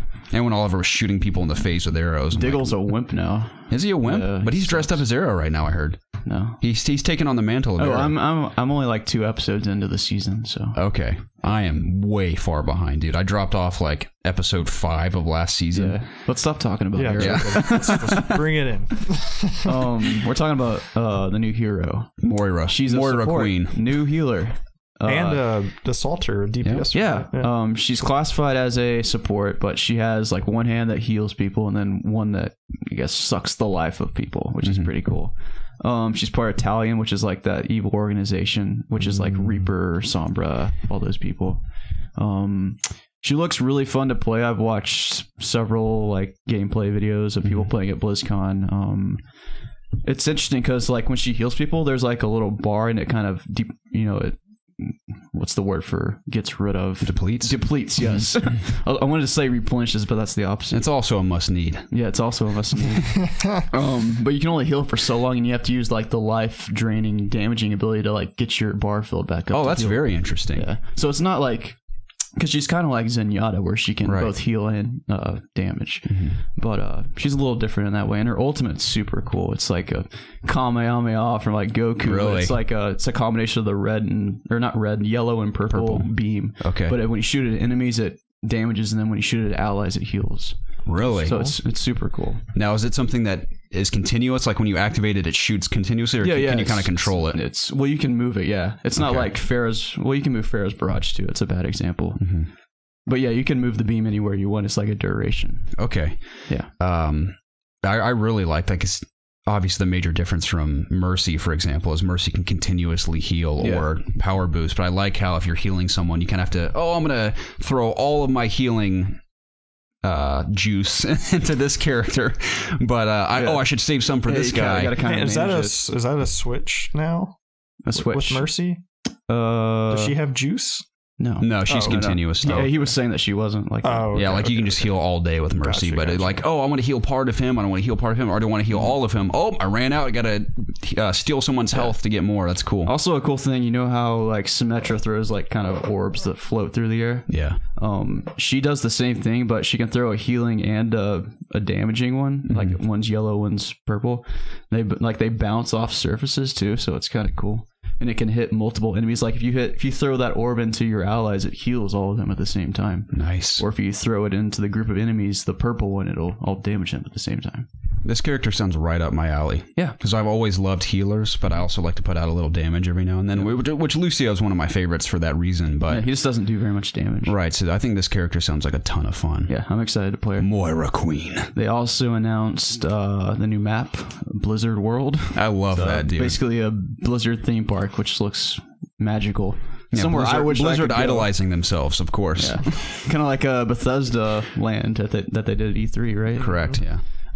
They actually showed a map and it like looked identical to the Bethesda world. Like obviously not the same titles, but just like the look of it looked almost identical to what Bethesda did, which I thought was pretty interesting. I love that idea. I'm not even an expert on Blizzard IP, but it looks so cool. And I thought it was cool. Like this theme park's in the Overwatch universe, so there's no mention of Overwatch in it because in that universe, Blizzard didn't make Overwatch. Overwatch just exists. So it's all like the other Blizzard games. That's cool. Yeah. I wonder if any of the Overwatch characters are fans of some of those games. Maybe. Yeah. I think it'd be really cool if like Tracer's a fan of StarCraft or something. Yeah. And just like offhandedly, maybe there's new voice lines when you're playing a match like StarCraft or World of Warcraft. I love that game. And like one of them says something like that. I have a theory about Overwatch. I think they keep introducing all these Talion members because they're going to create some kind of movie or cinematic. And they're going to tie in like Overwatch versus Talion. How do you feel about that, Garrett? That'd be amazing. I want to cycle back real quick. Because the last two heroes have been Doomfist and now Moira. They're both part of Talion. Correct.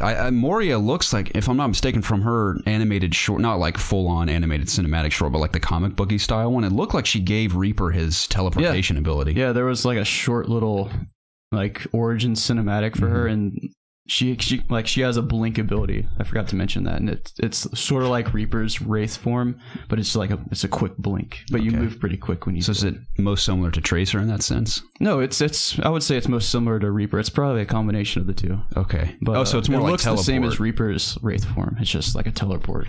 Okay. Now Reaper's obviously a little slower, like he kind of dissolves and then reappears. Now it's quicker. I think she gave him the ability to do that. Correct. Because she's a She's like a genetic scientist. Okay. So I think she was brought into Talion to kind of give all these villains augments. Like maybe Sombra's like hacking ability. I don't know how she does that. So if they're building up these two different factions, do you think it'll be primarily for a new expansion? Not expansion for Overwatch, but like a new event? Kind of how... Maybe either that or like I think what I said, they're going to make like a little movie or something about it. Like I think we'll undoubtedly get another cinematic for sure, something like that. Yeah. But yeah, whether it be like a graphic novel or even a short, everyone's dying for an Overwatch movie. I mean, especially when we'll get to them, seeing those World of Warcraft cinematics, dude, I'm like... Please make a movie. I beg you guys to do so. Good. They're amazing. One more thing about Overwatch, there was a Reinhardt cinematic. I've yet to see that. It's probably my favorite one they've made. Even more so than May? Yeah. Wow. I really liked May's. And Reinhardt's really young in it, so it's interesting seeing him so young, and he has a completely different attitude. That's cool. You kind of see how he becomes what he is now. Nice. I'm excited to see that. I meant to watch that before we started. Yeah. Oh, well. You'll see it eventually. Mm-hmm. That's pretty much all I have for Overwatch. World of Warcraft. I'm super excited to be a fan of World of Warcraft right now. They announced a new expansion. Mm-hmm. It's called Battle for Azeroth. Didn't they say that the last one was the last one? No. Oh, they didn't? No. Okay. I don't think they've really said when it's going to be the last one. I think like when World of Warcraft ends up like Destiny 2's player base, that's when they'll be done. Yeah. That was a huge diss against Destiny 2, sorry. Damn. Yeah, I'm salty about Bungie right now. They are making strides to make the game better in the next update. Destiny 2's solid. I think it'll continue to get better over time. I don't know if I'm going to play it on PC. I've already put so much effort into it. I was telling you, depending on what my experience is like later this week with the DLC, that'll determine whether or not I actually pick it up on PC. I mean, it's nice playing on PC. Yeah, it's great. Like I don't deny that at all. I just mean as far as just the gameplay itself. If there's nothing that really grabs me from the DLC, I don't think I'm going to pick it up. Speaking of PC, super quick side note: I bought a really nice mouse that I like my mouse more. Do you want it? I'd love it. It's in my car. Okay. If you want it. Did you bring it for that specific reason? It was in my car because I was going to take it back, but I figured I'd just give it to you. What kind of mouse is it? If you're going to make a lot of money back, by all means. I mean, it's not like a ton of money. It's at least $100, isn't it? No. Okay. God, no. It's like $50. Okay. Yeah, I'd love it. You can have it. That'd be great. Cool. Thanks. Yeah. I know you still just have your other one. Which that one's fine, but yeah. I'm totally open to another way mouse. Nicer though. So. Cool. Here you go. Nice. World of Warcraft. The game of the love of my life, if it was in game form. The one that drew you away from your friends for so many years. It did. Made you late to many gatherings. Yeah, I'm still late to this day to everything, so it's okay. Maybe it planted the seeds. At least you're consistent. Yeah, I am consistent. Yeah. That's one thing. Basically, this is it's not the first time, but it's on this scale where a whole expansion's based on it. I feel like it's the first time where the Horde and the Alliance are really clashing against one another, because in multiple expansions they've kind of worked together to, I don't know, overcome, really powerful enemies or whatnot. But they're actually like the whole expansion is based off their hatred for each other and one trying to defeat the other, which is really cool to me. Bless you. That's kind of the foundation of what Warcraft is the Horde and there's the Alliance. For the Horde. It's the humans and the orcs. For the Alliance. Yeah. Who do you stand for? I've always been What do you stand for? That's a Ghost Inside line. I've always been an Alliance player. Okay. Of course, Jacob. So original. Oh, you don't You like look the like an Alliance man. Yeah. Yeah, beautiful blue eyes. You're very muscular. Yeah, we have honor. Yeah, you're a handsome man, therefore you're with the Alliance. Yeah. Man, that Alliance guy that was leading the Alliance in the cinematic, I'm like, I'd probably date that guy. The king that died in the last expansion, that was his dad. Now he was still like a teenager then. Oh, now he's really? Growing That's up. awesome. If you play for the Horde, how does the story end? With you losing? Were you just assuming the Horde's gonna lose? I would assume so. Yeah, no one's ever really lost. Oh, okay. It's ongoing. It's an MMO, right? Okay. So, I mean, I don't know if there will ever be like a end. I doubt it, but I mean, like, I think World of Warcraft is going to end eventually, like the MMO, obviously, but or maybe not. I don't know, but I don't know if there's ever like a conclusion to the story. All the wizards unite together and maybe throw down the big dragon man. I really wish you guys would have played WoW, dude, at some point. I'm not putting it out. Because like I can't contain my excitement for this expansion coming out, and there's no release date for it. But you know, like I know you guys couldn't care less. No, I'm not. When I say me and Preston are like speechless. We're both like, what? I'm not like sitting here trying like saying you need to play. I'm just excited for What it. I will say is that World of Warcraft has always fascinated me, even though I have hardly played it. It has always blown my mind. Just the idea. I mean, that was the first MMO that really, really impressed me when I saw it in action as a kid. And I was like, that's amazing that something like that exists and all these millions of people are playing. Do you know how I at the same discovered time? World of Warcraft? How was that? I was on some website and there was a random ad just on the website. You know, like how they used to do that on MySpace and whatnot. Mm-hmm. I just clicked on it and I was like, oh, there's this person looks cool in this ad. I'm going to try this out. And downloaded it, and then I fell in love ever since. That's how I discovered the Coke game. On Coke.com, you can play like a little RPG. Oh, Coca-Cola. MMO. It's like a Coca-Cola game. Gotcha. I got into that for a while. Coke. Club Penguin. Killed it, man. Oh, yeah. Classic. But yeah, I initially thought it was like some cheap internet game, you know? It's like when you see an ad for a game on the internet, you're like, oh, it's just some stupid knockoff thing. Yeah. But no, like I fell in love with YouTube it. where you'll have that ad at the right corner and it's like, hot anime babe MMO. Sign me up. Dude, some of the cringiest things I've ever seen is those ads where you can tell it's clearly a commercial for something, but they make it look like it's some Twitch streamer that's like, oh my gosh, my dragon is powered up. Okay, everyone, let's see what it can do. I'm like, oh gosh. Kills me, man. Dude, what's killing me right now is the Final Fantasy 15 mobile game ads. I don't think I've noticed those. I get them everywhere. They are I get them everywhere. on Snapchat all the time. Yeah. Drives me insane. It's so annoying. Is that the one with that model girl who's promoting it, or am I thinking something else? Every one of those apps has some ridiculously attractive girl like in a robe, and she's like, play Fortisama online, download today, and it ends. All of them do that. This one has it too, but at least it plays the Final Fantasy theme. Hey, how about that new Final Fantasy fishing game, huh? Dude, did y'all see the trailer for episode Ignis at Paris Games? I did. Yeah. It looks epic. It does look pretty cool. I'm so excited for that.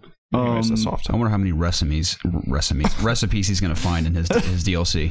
A couple more things before we move on. The opening cinematic to the expansion, everyone should watch that. It's such a good cinematic. Gorgeous. Even if you're not a fan of the game, I think it's really fun to watch. It reminds me of how disappointed I was with World of Warcraft's live action movie, which I still stand by. I think was fine. I would watch a sequel to that movie, but it reminds me that just if only Blizzard could make a full movie with those cinematics. Yeah, I wonder why they haven't done it yet. Like, is it just a lot of money? I don't know if it's the budget or if maybe they want to put their team on that kind of a project. Yeah, I don't know, man. But why have they not done that? Like, even all the Overwatch shorts are fantastic. Yeah, and that's the thing about cinematics like that. You don't need actors to be flawless face performers, so to speak. I mean, you need good voice actors, and I don't know if they do those with motion capture or performance capture, because I don't know. Actually, I know the movie was obviously, because all the movements are very cartoony in those cinematics. Nice, so just the voice. If you get some solid voice actors, man, you can make it look as cool as you want it to look. And then the other big thing they announced during the WoW panel was it was the ceremony, not the panel, but they're bringing back classic vanilla WoW, which people that were actually there, I was watching on the virtual ticket, people lost their minds. I bet, man. Because that's where it all started. That's where WoW started. You know, when it first came out, I think back in 01 or 03 or something. That's incredible. Yeah, this game's been out for over 20 years, I think. I like how they revealed it. How they had the all franchise those in general. Cinematics from the expansions play in reverse all the way back to what you described as the very first trailer for the game. Yeah, that was really cool. Yeah, it like rewinds all through time. That ends up with that first trailer where the dwarf is walking up the mountain with his pet. Yeah, and I just I follow a lot of people that play Destiny or Blizzard games and whatnot. And people are just really excited to go back to that point because it's nostalgic for a lot of people. And millions and millions of people have played WoW, and they remember those days. You're one of them. Yeah, exactly. Well, that's the thing. I kind of picked up the game when Vanilla was ending and Burning Crusade was coming out, the first expansion. Okay. So I don't have those nostalgic feelings for that period, but at the same time, I'm excited to go back and maybe try and experience those, like, to feel things how they were back then. Right. Because you can't really do that now because they changed the world. I was going to say, World of Warcraft is not out of the question for me at all. There may indeed come a day where I'm like, man, I kind of am in the mood for an MMO, and why would I not play the one that's like regarded as one of the best of all time? It's my favorite story of all time too. I've always wanted to really get into it.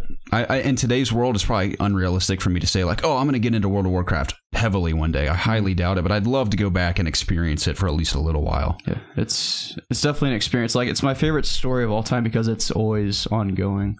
It's never ended. Like every other, like if you watch Lord of the Rings, it's like, this is really epic and great, but there's a beginning and an end. If I come back to it, I know it's already going to happen again. That's probably why so many people continue to play it and love it, is because it just feels like something that, like you said, continually exists, the power of an MMO, and it's always going to be there. Yeah.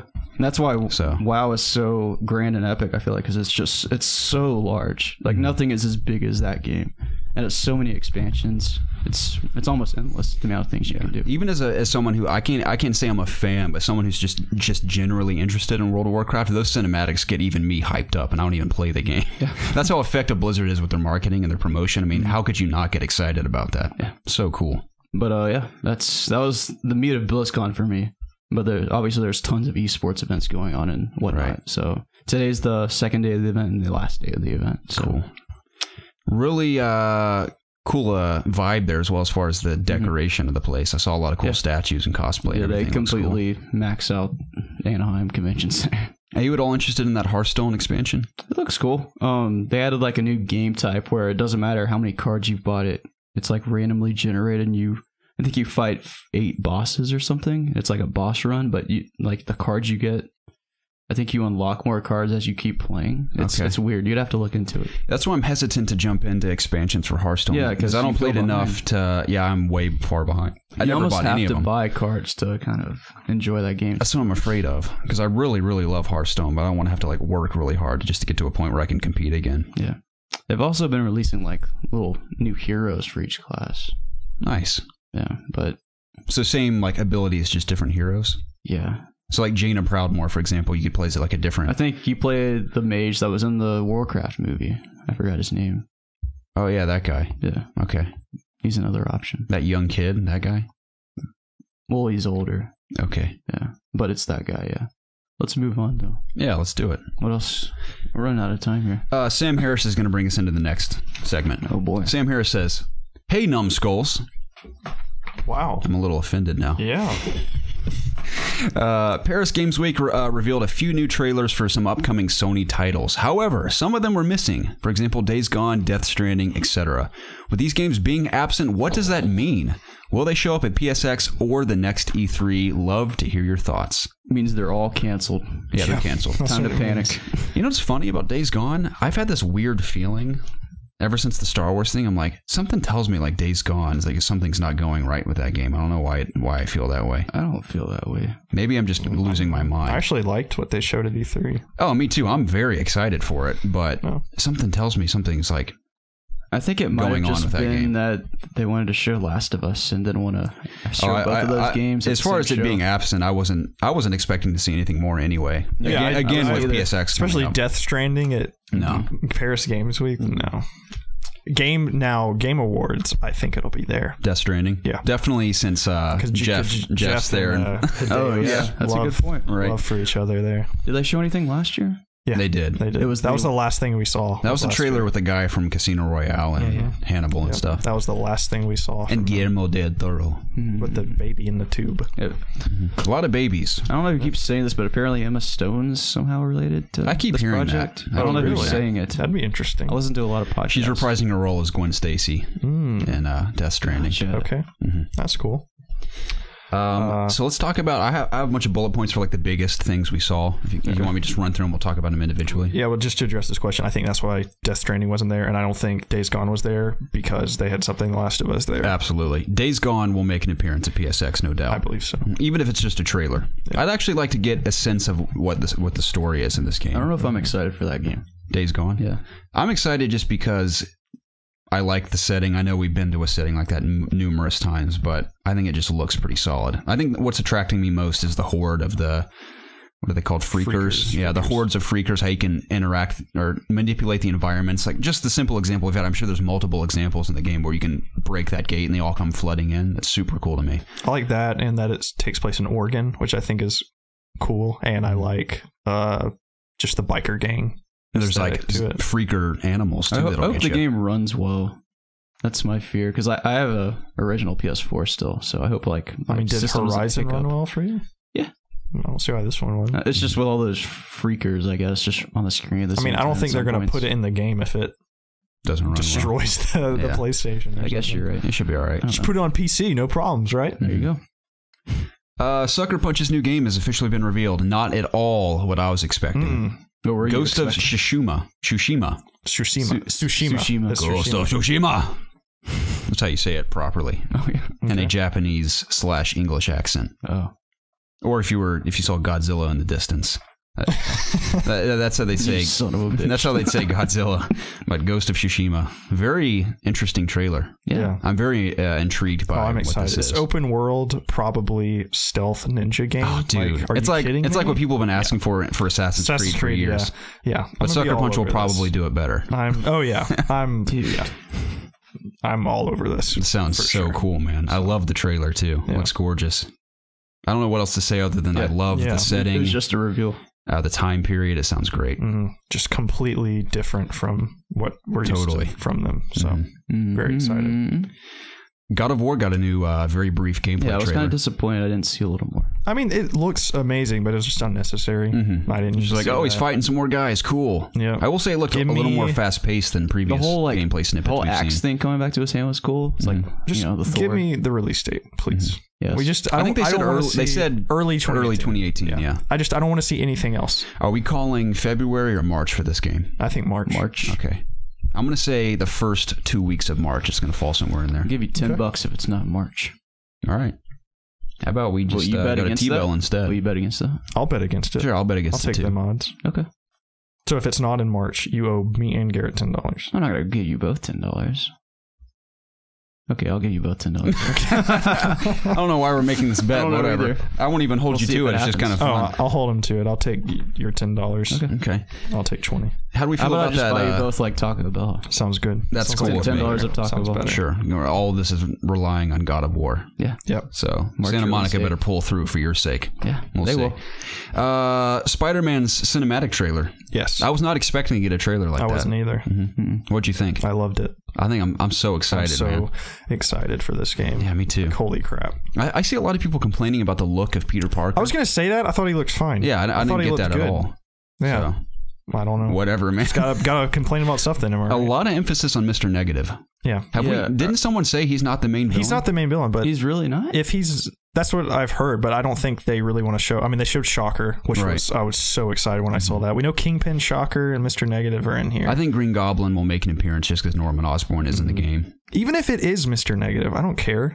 Like, no, me neither. As long as we get other villains, I really want Arkham style, where it's like, Scorpion's attacking a bank. Like, go take care of him. Sure. I mean, that's what it looked like Shocker was doing. Right. He was in you a think bank. my boy Venom will be in this game? No.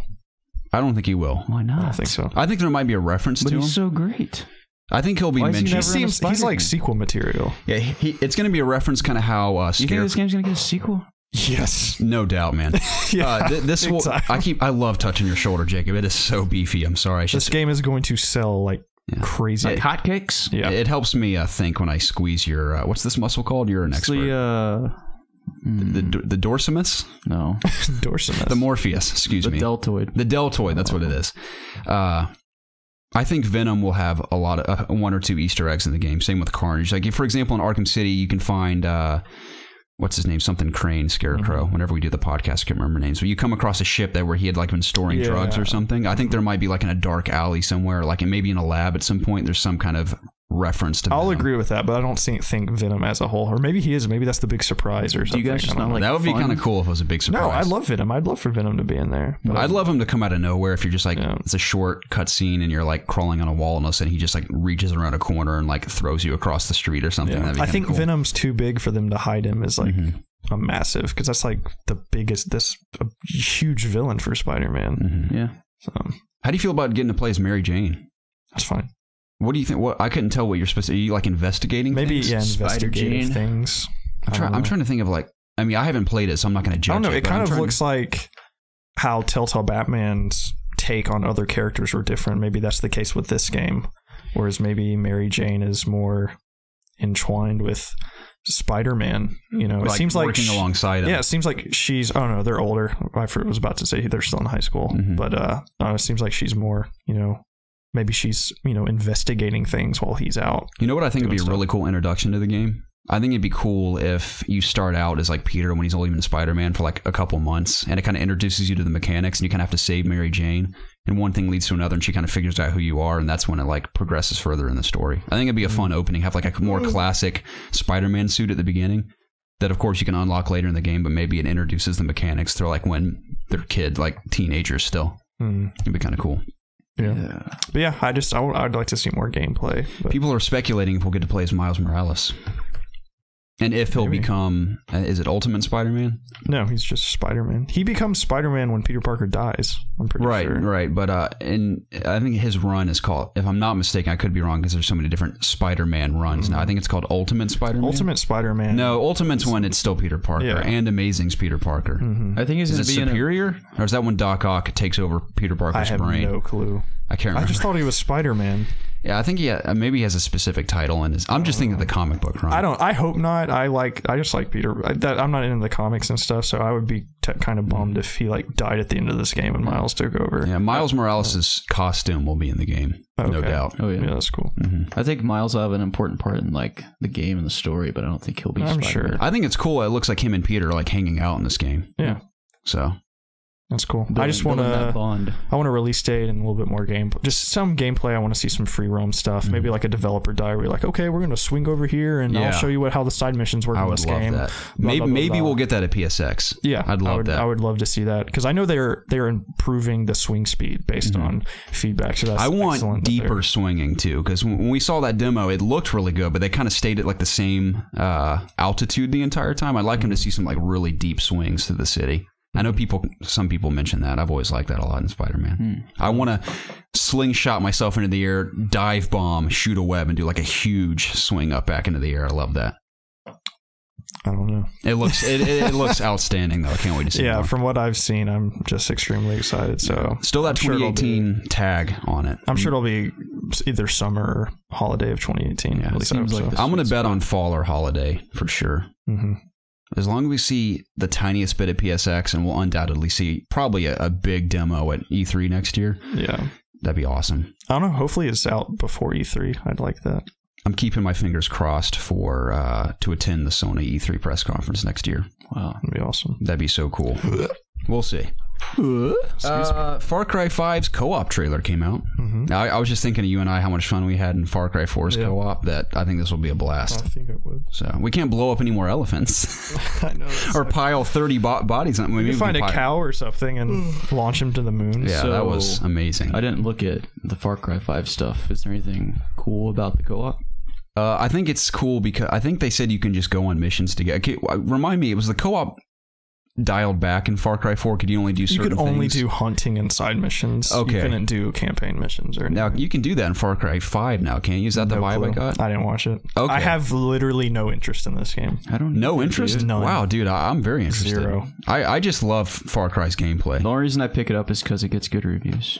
Yeah, once it gets closer, there's just so much stuff right now, and it's so far away even think about it right now. That's just the last thing on my mind. I think it's when I saw that I was just reminded of how much fun you and I had in Far Cry 4, even though it was pretty limited how much fun we had in Far Cry 4's co-op, so I'd like to do that in 5. I enjoyed 3 a lot more than 4 for whatever reason.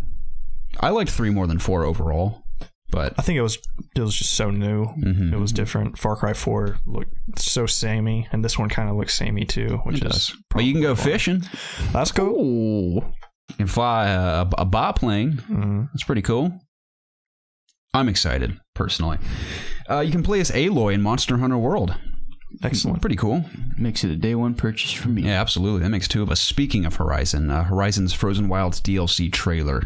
Got another look at it. I think there's actually a playthrough on YouTube now from someone. I think you're the whole thing? Not, I don't know if it's the whole thing. It's like 15 minutes. Okay, I didn't watch the trailer. Which is the extent of the DLC. It's 15 minutes long. I didn't watch the trailer or anything. I don't want to see anything. Yeah, it looks awesome. And there's a new creature called like the Inferno or something. It looks like the Ravagers. Yeah, it looks similar to the Ravagers. I gotta refresh. I'll have to go through my little journal and refresh myself with the names. I'm gonna have to just play robots. The game to get accustomed to it. Yeah, I'll have to get the feel for it. This is gonna sound so snobby, but oh no, I've already talked about this. Never mind. What? Just 30 frames per second is just insane how weird it feels now. Yeah, like playing Assassin's Creed and dropping it to 30 and back and forth. It's like insane how 30, when I was playing so many at 30, that was just so normal. So I've ruined myself. So hopefully, I think I just need to hop back into Horizon for a day or two early just so I get accustomed to that. I'm kind of nervous about hopping back in. I don't know how to do anything anymore. Me neither. I know Square's role. I remember that. Right. I mean, I was a total warrior in that game by the end because it just felt so natural, but I don't remember anything now. So I'm sure it'll be easy. Did you get the armor?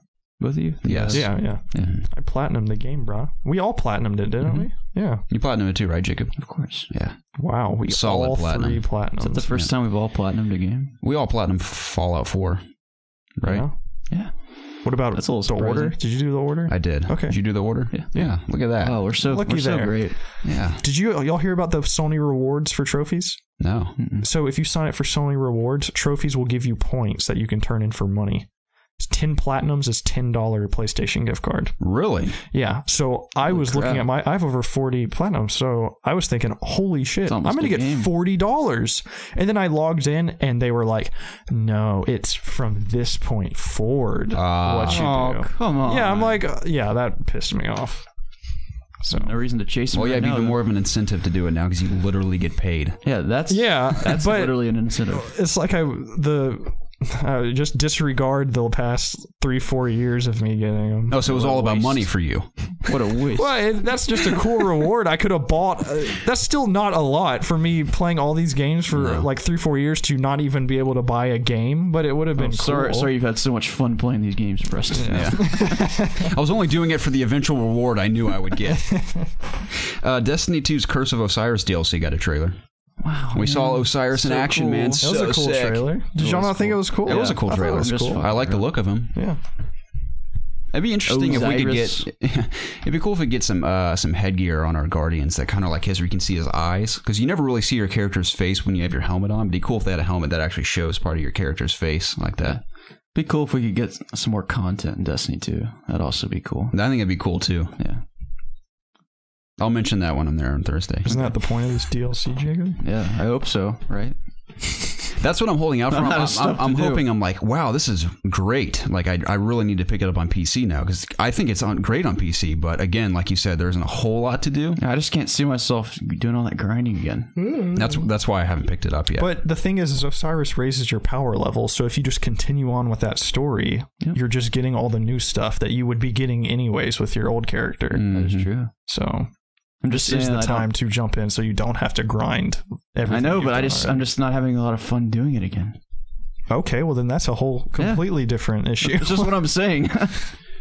I think the DLC does look interesting, and I'm obviously gonna play it, but okay, it's not like what I'm most excited for this holiday season. Likewise, you guys have any interest in Guacamelee 2?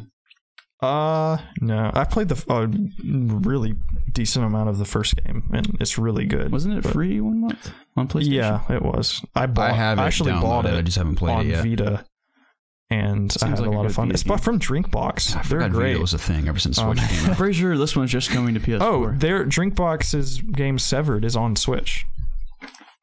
That's great. Oh yeah, I saw it on the store recently. It's a great game. It's cool. So I like them a lot. Guacamelee was fun, but I just don't really care for it enough to be excited about the sequel. I understand. Blood and Truth, similar to the London Heist VR game, is coming to PSVR. It looks pretty cool. It does. It looks really cool. I really liked London Heist. I'd love to stealth around in VR. Yeah. Sounds great. Yeah, London Heist, that's what I mean, it's not my favorite experience anymore, but when I first played it, I'm like, wow, this is outstanding. I'd love a full game like this. Yeah. So it seems like that's what we're getting. Looks cool. Very exciting. Detroit How'd you feel about that brief demo / trailer? It stirred a bunch of controversy due to the subject matter is very heavy. Yeah. That's what's so funny is that I didn't even notice there was controversy until like days after, and I was so confused as to why. Yeah, that and The Last of Us sparked some controversy, but I really want to play that game. Yeah. As do I. Spring 2018. Yeah. Finally, we have an idea of when it's coming. Pretty sure Greg Miller said this on the Games Daily Show, but this game's very easy. Like, it's great for trailers because of all the different scenarios that they've created. Because I was unaware, because when I first saw the original Detroit demo, at least from when I first saw it in action, when you're playing as that detective or whatever, who interrogates the guy on the rooftop with the little girl, I thought it was going to focus around that character the entire game. I didn't realize it was going to bounce around to different characters, so that's cool. Yeah. It's definitely a game I think me and my wife are going to sit down and play with each other. I keep forgetting you're married. Every time you say me and my wife, I'm like thrown off for a second. It's going to be weird too when Zach's married in the very near future. Yeah. My wife and I are going to come over for a barbecue. Wait, what? 2 of my best friends are going to be married soon. Man. You and I might as well tie the knot, Jacob, and join the club. Yeah? Yeah? Is this happening? This is great. Right now? Maybe next episode. We're going to do great. Yeah. Shadow of the Colossus is coming February 6th of 2018. That looks really pretty. I think I might play it, this version of it, because I never finished the original version. If I'm going to play it again, I might as well play the remastered version. I've never played this, and I would like to. Yeah. Apparently the controls are the exact same, which has people. What the heck? Not good. Why? I played it on the PlayStation 3 version, and it's different. Did you play The Last Guardian? Did you play it? No. Yeah, the controls are weird. Did you ever finish Last Guardian? I didn't. It was really good though, up until like the story was getting really interesting up to when I started. Something came out and I kind of got distracted. But yeah, the controls are a little odd, but within 30 minutes of you playing, it feels normal. So I don't know why people get so upset with the control scheme. Because I remember playing Shadow of the Colossus and I was a kid and I got a couple of guys in and I didn't even think about the controls. So I was just confused as a kid. I killed the first Colossus or whatever, and I was like, "What now?" I thought I'd like beat it or something. I was like so confused. So. But I mean, they should. It's been critiqued enough, and enough people have said it needs to be changed to where they probably should. With modern controls, it could be outstanding. Yeah. Oh well. Yeah. Let's talk about. Oh wait, I'm just saying there's still time for them to change it. Yeah, we'll see. Or at least have the option to pick between the two. Absolutely. Legacy controls or normal controls. We'll see. Let's talk about the Last of Us 2 trailer. Yeah. I will say it's funny because when it first started, I was watching on my phone and I had very poor connection because I was in the middle of a class. And so I couldn't tell, quality-wise, I couldn't tell exactly what, I couldn't determine if it was Days Gone or The Last of Us. And I knew it was The Last of Us the moment they lift up the girl's shirt and her stomach looks so real. I'm like, that's Naughty Dog for sure. Yeah, the graphics were too good to be Days Gone. As soon as I saw how realistic her muscles were moving on her stomach when they put the blade up to it, I was like, that's 100% Naughty Dog. So that's when I knew it was Last of Us, and then I was interested, like, well, who are these people? So like you, I also watched this on my phone in the car in the sun, so I probably didn't get the best experience. I actually haven't watched it with audio yet. Oh, really? I've just seen the cinematic. I've watched it like 4 times. Okay. So now I know that on Twitter they released not only the characters' names, but the people who are playing these characters. Yeah. So I can't think of off the top of my head who they are, but people are speculating already that the woman who was about to be hung is Ellie's mother. Oh, it definitely 1,000% is. Especially when they're like, oh, she's whatever they say about she's pregnant or whatever. And they said Laura Bailey as block. Yeah. 4 letters. Ellie's mom's name was Anna. Right. 1, 2, 3, 4. That's got to be her. So again, people are speculating it's going to be a good old fashioned like Uncharted type storytelling where it's the past, back to the present. Here's the past again, back to the present. So how do you feel about that in terms of storytelling in Last of Us 2? Cool.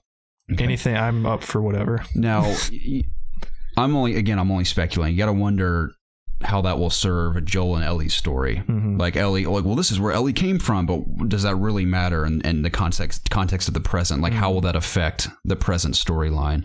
The past. If it didn't really have anything to do with the first game, how will it explain why Ellie's immune? I don't know. Ellie learns what happened to her mom, and I think that's what she's talking about. And she's going to go kill everyone. Yes, you are dead on with that. I think you're right. That's my hypothesis. I think you're totally correct. So, because clearly they're going to have something to do with each other. Definitely. So now, is her mother confirmed to be dead in the first game? I'm not sure. I don't know. Okay. That'd be interesting. I think so. Maybe. I'd have to replay it, which I will definitely replay it before the sequel comes out. I don't remember, too much about her mom. Just I know her name and something happened. I know that she worked with the Fireflies or something with Maureen or whatever. Clip her wings, smash her arm with a hammer. Yeah, I thought that the camera was going to go away at that point. That was brutal, when it stayed, man. I was like, oh, shit. I also appreciate that. Yeah, a lot of people did not. Or some people did. A lot of articles, like Polygon released an article saying how something along the lines of it was promoting violence towards women or something like that. So dumb, dude. I don't know. But whatever. It definitely was intense. And out of context, I can see how just if it was some random person seeing this, it totally. I get that. For the sake of violence. So there are arguments for that, and I agree with. Just me personally, I knew it was The Last of Us, so I kind of knew what we were walking into.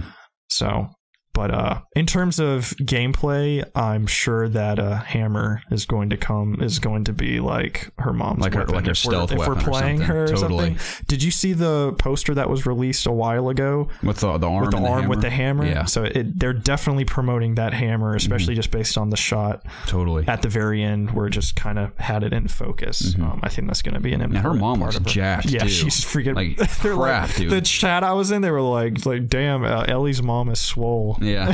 so yeah, very excited to see more from that. So excited. Do you think we'll see anything at PSX in addition to that? I don't know, because that was what I was betting on. I had no clue. TGS seemed too small to do, not TGS, PGS. Or Paris Games Week, or PGW. I'd like to see nothing until E3 next year, where we get a gameplay reveal. I think gameplay makes the most sense at E3 next year, but I think at the very least it'd be cool to see Druckmann and maybe someone else sit down and just chat about maybe that trailer. Yeah, they might have a panel. I know there was a little interview that he released where he vaguely talked about it, but it seems more like at this PSX they might do more Days Gone stuff. That game might even be released by the next E3. Yeah, maybe that's what they're holding out for. It's just the big PSX thing or event is because I just can't. Well, I would love for them to do this, but I wouldn't bet on them showing this cutscene and then in however long it is. Here's some more. Here's gameplay. That just seems way too close to each other. Isn't Detroit also scheduled for early 2018? Yeah, spring. So that would be 3 games before E3. I know. That might be too much. But that's. I mean. They got to show Days Gone again at some point. Yeah, Sony could have I mean, not saying that this will happen, but Sony could have a killer opening in 2018, just like they did in 2017 if they had Days Gone, God of War, in Detroit at the beginning of the year. Spider-Man later on that year. Holy crap, man. Goodness. Unstoppable. Yeah. It's a lot of good. I mean, they got to put these games out at some point, So I'd be fine with that. I'd be all over that. That'd be great. But yeah. Yeah, I'm very excited nonetheless. Definitely. PS Plus games for November. Speaking of PlayStation, none of these excite me. R-Type Dimensions for PS3. Ragdoll Kung Fu Fists of Plastic for PS3. Wow. That's a game I developed myself. Dungeon Punks for PlayStation Vita. Cross-buy with PS4. Broken Sword 5, The Serpent's Curse. Episodes 1 and 2 for Vita. Broken Sword. 5? Yeah, 5. Whoa. Don't know what any of that is. According to Reese Pugetstew of NerdMuch.com, PUBG is coming to the Xbox Preview program as a console launch exclusive, keyword there, on December 12th. Now, version 1.0 will launch for both Xbox and PC in late December, so it will officially leave early access. Nice. I mean, this will undoubtedly make it to PS4 eventually. Maybe. Definitely will. Console launch exclusive, that's the keyword there. Maybe. So, will it be a year? Will it be multiple years? Will it be 6 months? I don't know. Maybe at E3 next year, PUBG Corp will be like, guess what? It's coming to PS4 too. You guys have any intentions of playing it on Xbox? I'm going to try it on Xbox for fun. I mean, I love it on PC. You're going to pay $30 to try it? Yeah, I guess I would have to pay $30 again. It's not free to play. Maybe not. I'll see what the reception's like, because I think on PC it's phenomenal. So, and when I say phenomenal, I know it has its bugs and everything, but as an experience, I love it on PC. I just can't see myself, if I was to get into that game, leaving the biggest community for it. I agree. It'd just be kind of weird. I think it will thrive on console though, for sure. I wonder if they'll make it controller supported on the PC. That would be interesting. I think it is. Is it? I heard somebody saying they play with controller. Let us know in the comments if it actually is. It's kind of cool. Because some people just don't like mouse and keyboard, but they want to play games best quality they can. I've been slowly collecting PUBG highlights for a stream highlight video over a period of like a month now, because we hardly stream, but when we can, whenever we do play PUBG and stuff, I've captured a few funny or exciting I've been getting moments. home so late. I've been wanting to boot up a stream, but it's been impossible lately. I think you and I should really do Nazi Zombies Monday or Tuesday night. I am free both Monday and Tuesday night, so we'll do it. Okay. That brings us to community questions, boys. Thank you to all of you who continue to supply us with amazing questions week in and week out to fuel the conversation in the latter half of the podcast. It's always exciting. Forgive us, Ask IOG may come out this week. I'm not going to promise it, but it might. If we can figure out a day, we could do it. I have to go out of town again. It's not happening this week. Man, we are total bastards. I'm sorry, but we have outstanding questions to get to for Ask IOG when we get there. I mean, you guys have fueled us for at least 3 or 4 episodes, which is amazing. So thank you. Please don't hesitate to continue to see us more or send us more. I promise you are not sending questions into the void. I read and collect every single one. I have a massive log of all your questions, and I'm very excited to get to them. But if you want your questions read on either of the shows, whether it be Ask IOG or the podcast you're currently listening to, you can reach us in one of 3 places. You can email us at itsobviousgaming@gmail.com. You can tweet at us at obvious_gaming, or you can submit your questions to the Ask IOG section on our Discord channel using the hashtag AskIOG so we know you want your questions read on the show. But if you just want to chat, by all means message us. We always respond. At least I do. I can't speak for you two. What are you talking about? When people just want to like, hey, what's up? How's it going? Like, I'll talk to you guys if you want to talk. I respond on Discord. Okay. Sometimes I hit up the YouTube comments. To messages? Yeah. I get messages on PlayStation. Just people saying, hey. Yeah, hey, what's up? When I am on PlayStation. I don't reply to those. So. Sorry. Okay. Well, if someone asks me speaking of being cheeky has the first question. Continue, Jacob. What were you going to say? Oh, I was just saying, like, if someone asks me, like, a question on PlayStation, I'll like respond to them. Yeah. Like people always ask me to play. I'm like, sometimes I'm not in the mood to play. I just won't.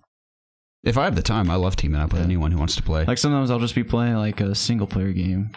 And, like people be wanting to play with me. I'm just like, no, I'm just going to focus on the campaign. Yeah, dude, you're so popular. Yeah, F off, Jacob. Cheeky says, hope you guys are having a great week. My question is, what happened to Taco Ball? Taco Balls. I was going to say Taco Talk, but in the middle of Taco Talk, it says Taco, in parentheses, Taco Bell Talk. So I like that all mixed into one word. Taco Balls. What happened to Taco Talk? It's been missing. We haven't been going to Taco Bell? Yeah, well, that's one part of it. We haven't been going to Taco Bell's often. We can't get together. Today we had to start a little earlier than normal. I don't want to go to Taco Bell at 11 in the morning. It's a little too early for lunch. Well, it depends on how early I wake up. If I wake up around 8 or 9, by 11 I'm ready to eat lunch. But today I woke up at 10:30. I eat a big breakfast. We need to start a campaign. If you have a Twitter, tweet at Taco Bell, say, let's get y'all involved with It's Obvious Gaming, and let's do an entire Taco Bell sponsored Taco Talk. All right. We'll do a Taco Bell podcast for you, Taco Bell. The whole time.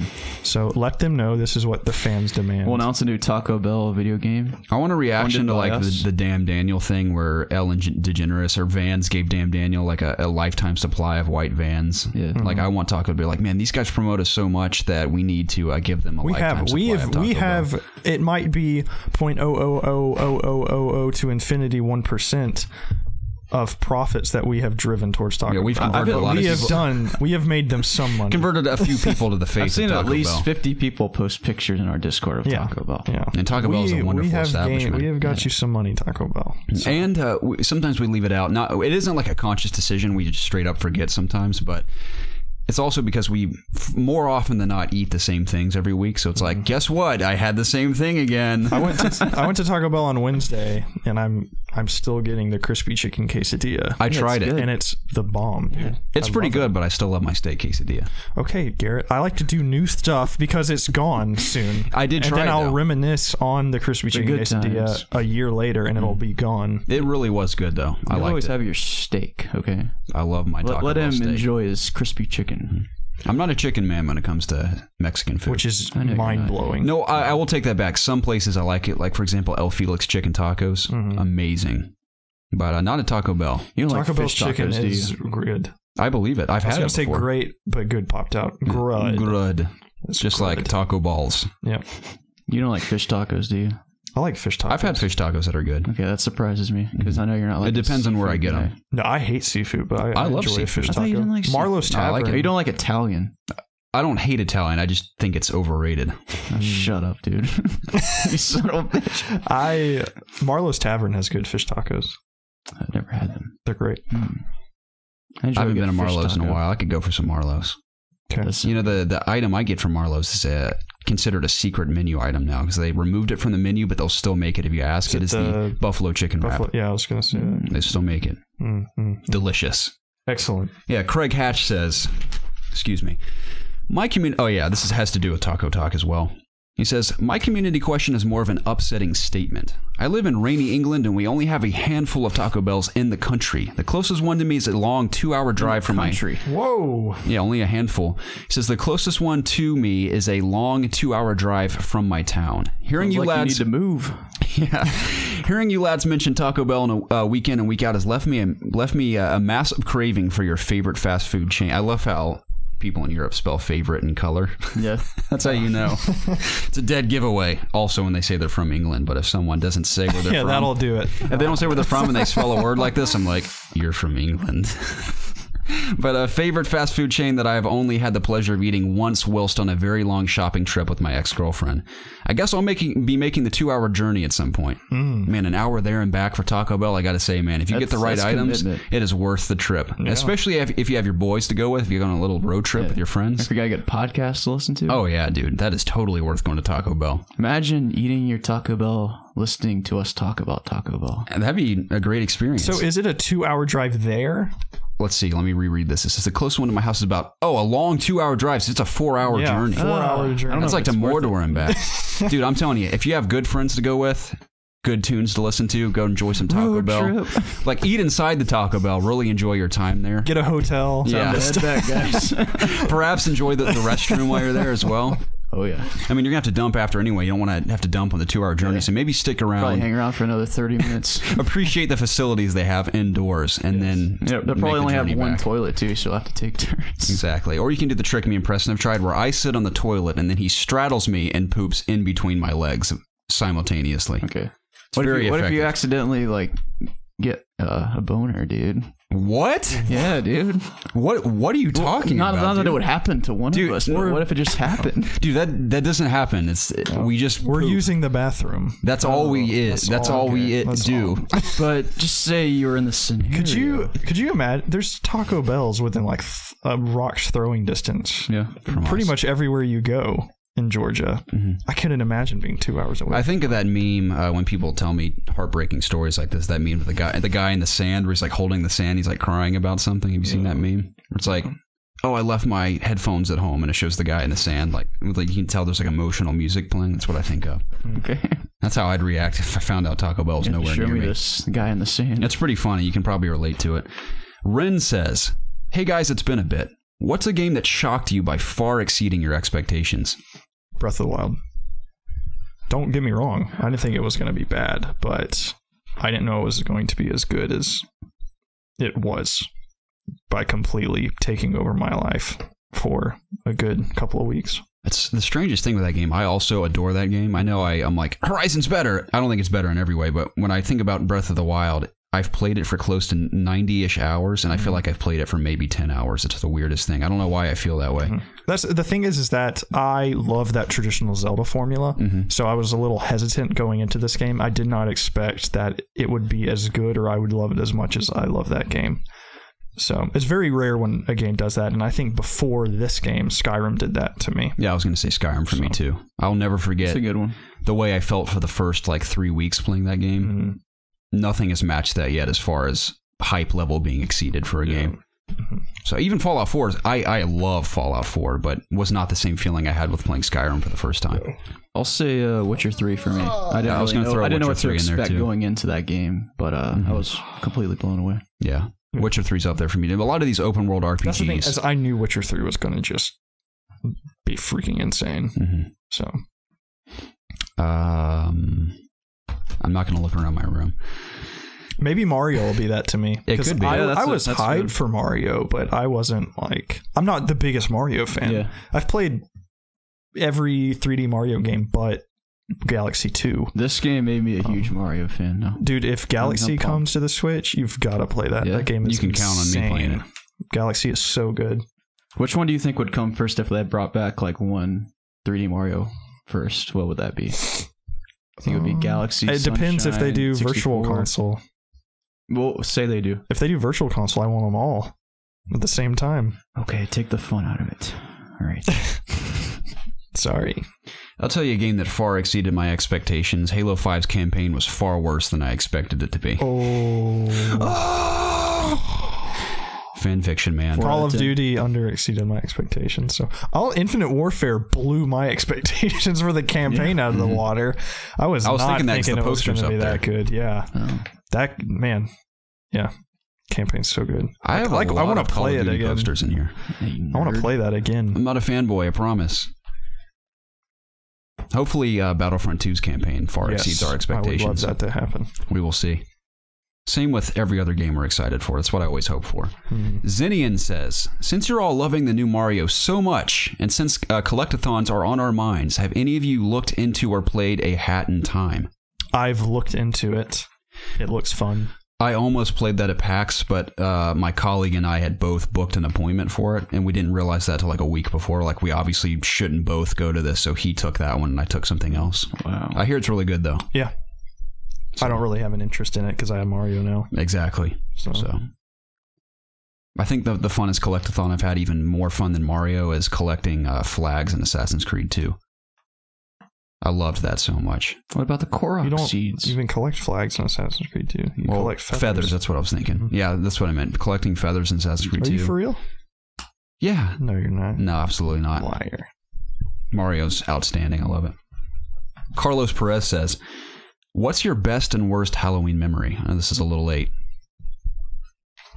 I don't even have one. Dressing up as a red Power Ranger and getting a whole lot of candy. Pillowcase full of candy. I dressed up as a Red Ranger and split my pants when I first got to the place I was going, and my uncle made fun of me the rest of the night. So that's probably my worst memory. The Red Ranger is in Stranger Things Season 2. Really? Spoiler! Yeah, thanks a lot. Dude. Can't watch it now. I was thinking Power Rangers the whole time and how much I want Power Rangers to continue with those actors. Callbacks in the show? He's like, oh, I gotta go morph. I don't know. There's been a lot of Easter eggs for other properties from like the 80s and stuff that I've really appreciated. Yeah, I still haven't watched it yet. I need to watch it. Did you watch the whole thing? No, I'm on me and Casey just finished episode 6. I hear episode 7 is amazing, and I'm assuming that's what people mean when they're like, season 2 is so much better than season 1, and I've yet to feel that way about season 2. I really love season 2. It's outstanding, but I've yet to have that moment where I'm like, yeah, this is better than season 1, which a lot of people are saying that. So maybe episode 7 and beyond is what pushes that narrative. I've heard people say that it's just different. It's definitely different for sure. A lot of great character moments. We'll talk about Stranger Things later on. I obviously don't want to spoil it, but a lot of great team ups with characters you wouldn't expect to team up here and there that I really enjoy. Specifically Steve and what's the kid's name with the curly hair? I forgot his name. I love their moments together in the show. It's fantastic. Best Halloween memory?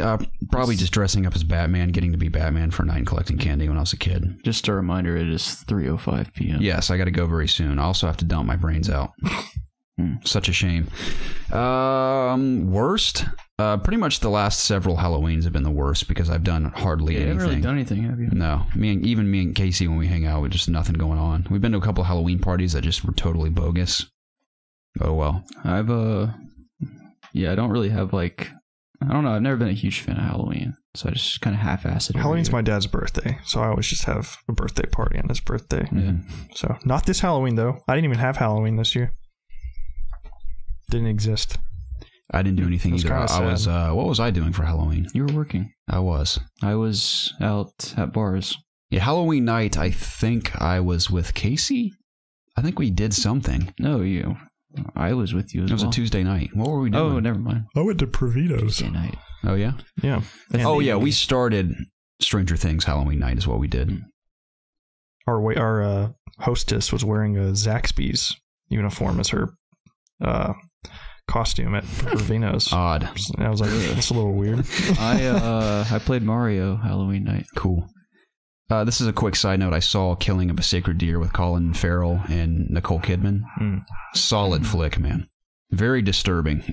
Never even heard of it. Yeah, it was very good. Same director who directed a movie called Lobster. Have you heard of that movie? I have heard of that one. Okay, he directed Lobster, and both Colin Farrell and Nicole Kidman, I believe, were in Lobster together, but they were also in a movie called The Beguiled, which I've yet to see, but I heard great things about it. It's also a woman on the plane next to me back from Seattle recently. Was watching it. I tried not, whenever you're on a plane and people are watching movies, you kind of like sort of watch their movies as well because they're just surrounded by screens. Like I watched I think I've seen Wonder Woman like 12 times being on planes because everyone's always watching Wonder Woman, because I've seen it once myself in the theater, but I've watched it from start to finish without sound maybe 3 times on a plane, so I'm like very familiar with that movie. But same thing with Beguiled. I caught a couple scenes. I'm like, that looks very interesting, so I want to see that as well. But Killing the Sacred Deer, I highly recommend it. It's a very psychological type thriller / horror movie. Okay. Very unique and very satisfying conclusion to that movie as well. Amazing performances too. Colin Farrell uses his natural accent in the movie as well. Colin Farrell. He talks like that way the whole movie, and I just couldn't get it out of my head after I saw it. Good movie. I recommend it. Nikolai Fogg says for the conclusive question here, I'm not sure, but most likely a specific question for Preston. What order would you rank the Dishonored games? From worst to best. Not best to worst. And if it's easier, do best to worst, but I would do best to worst. Yeah. Dishonored, Dishonored 2, and Dishonored Death of the Outsider. I'll do best to worst. Okay. 2, 1, Death of the Outsider. Got it. Not to say that Death of the Outsider isn't good, because it's really, really good. I still need to play it. I really want to. But it's shorter and has less powers, and the story is not as good as the other two. Cool. Still a solid game, though. Preston, here's a curveball for you. Where does Thief rank on that list? Far beyond the. I wouldn't even insult Thief by saying Dishonored next to its name. Good man. Even though I just did. I apologize. Holding out for that Thief sequel. I'll tell you that much. Oh, yeah. You want to be like the 10th sequel in that series? How many are there? It'd be like the 5th one, I think. Okay. I believe there was a trilogy. And it'll inevitably be the best one when it comes out. Thief, probably. 10 of Thieves. You guys can trust if a new Thief is ever released that it will be a major event for this YouTube channel. Yeah. Anyways, will that do it, gentlemen? I think that'll do it. Excellent. That was the It's Obvious Gaming Podcast. Thanks for dropping by, guys. Please check us out at youtube.com/ItsObviousGaming. Please come subscribe. We're almost at 2,000 subscribers. Yes, absolutely. That's our goal for the end of the year. If you're listening to us on Spotify or iTunes, please come to youtube.com/ItsObviousGaming. And if you're just on youtube.com/ItsObviousGaming, go to iTunes, leave us a nice review. Subscribe to us on any other platform at which you can subscribe to people that talk. And let's play a ton of video games together, especially going into the holiday season. My Christmas break, although I will be working plenty over the break, I won't be in school mid-November through the end of the year. So I have a ton of time, extra time to play games. You guys want to play Star Wars, Call of Duty, what's something else that's out that's multiplayer? PUBG, other things. Let's team up and play some games. I'd Destiny. love to. Yeah. Overwatch. Guys. Overwatch 2. What happened to Destiny? The last time I was here, I feel like everybody liked Destiny. I'm very interested to see what the vibe is like at Bungie when I go back there. Yeah. I'm getting tired of it. That's my stance. I'm tired of being disappointed. Heartbreaking, Jacob, when you were stoked before it came out. This is the same thing as the original Destiny. I'd play it, I'd do all the content, I just wait for the next content drop. I was just expecting more. Is everybody supposed to be playing it right now? I wanted something to replace WoW. I've always See, then I think you went in with too high expectations. I knew that. Just like with No Man's Sky, man, you're killing everything for yourself. Fuck No Man's Sky. Anyways, anything... Oh, yeah, if you're... Also, our description down below pretty much has everything you could ever want to know about us. Literally. Gamer tags for Xbox. Blood type, yeah. Weight. Height. So, everything's in there. Absolutely. Yeah, come. Address is down below. Come say hello. Phone numbers, emails. Yeah. I'm still giving out candy if you miss Halloween. Come see me. Just drop by real quick. Anyways, guys, it's been an absolute pleasure. I look forward to talking with you guys next week as well. Absolutely. And go Dogs.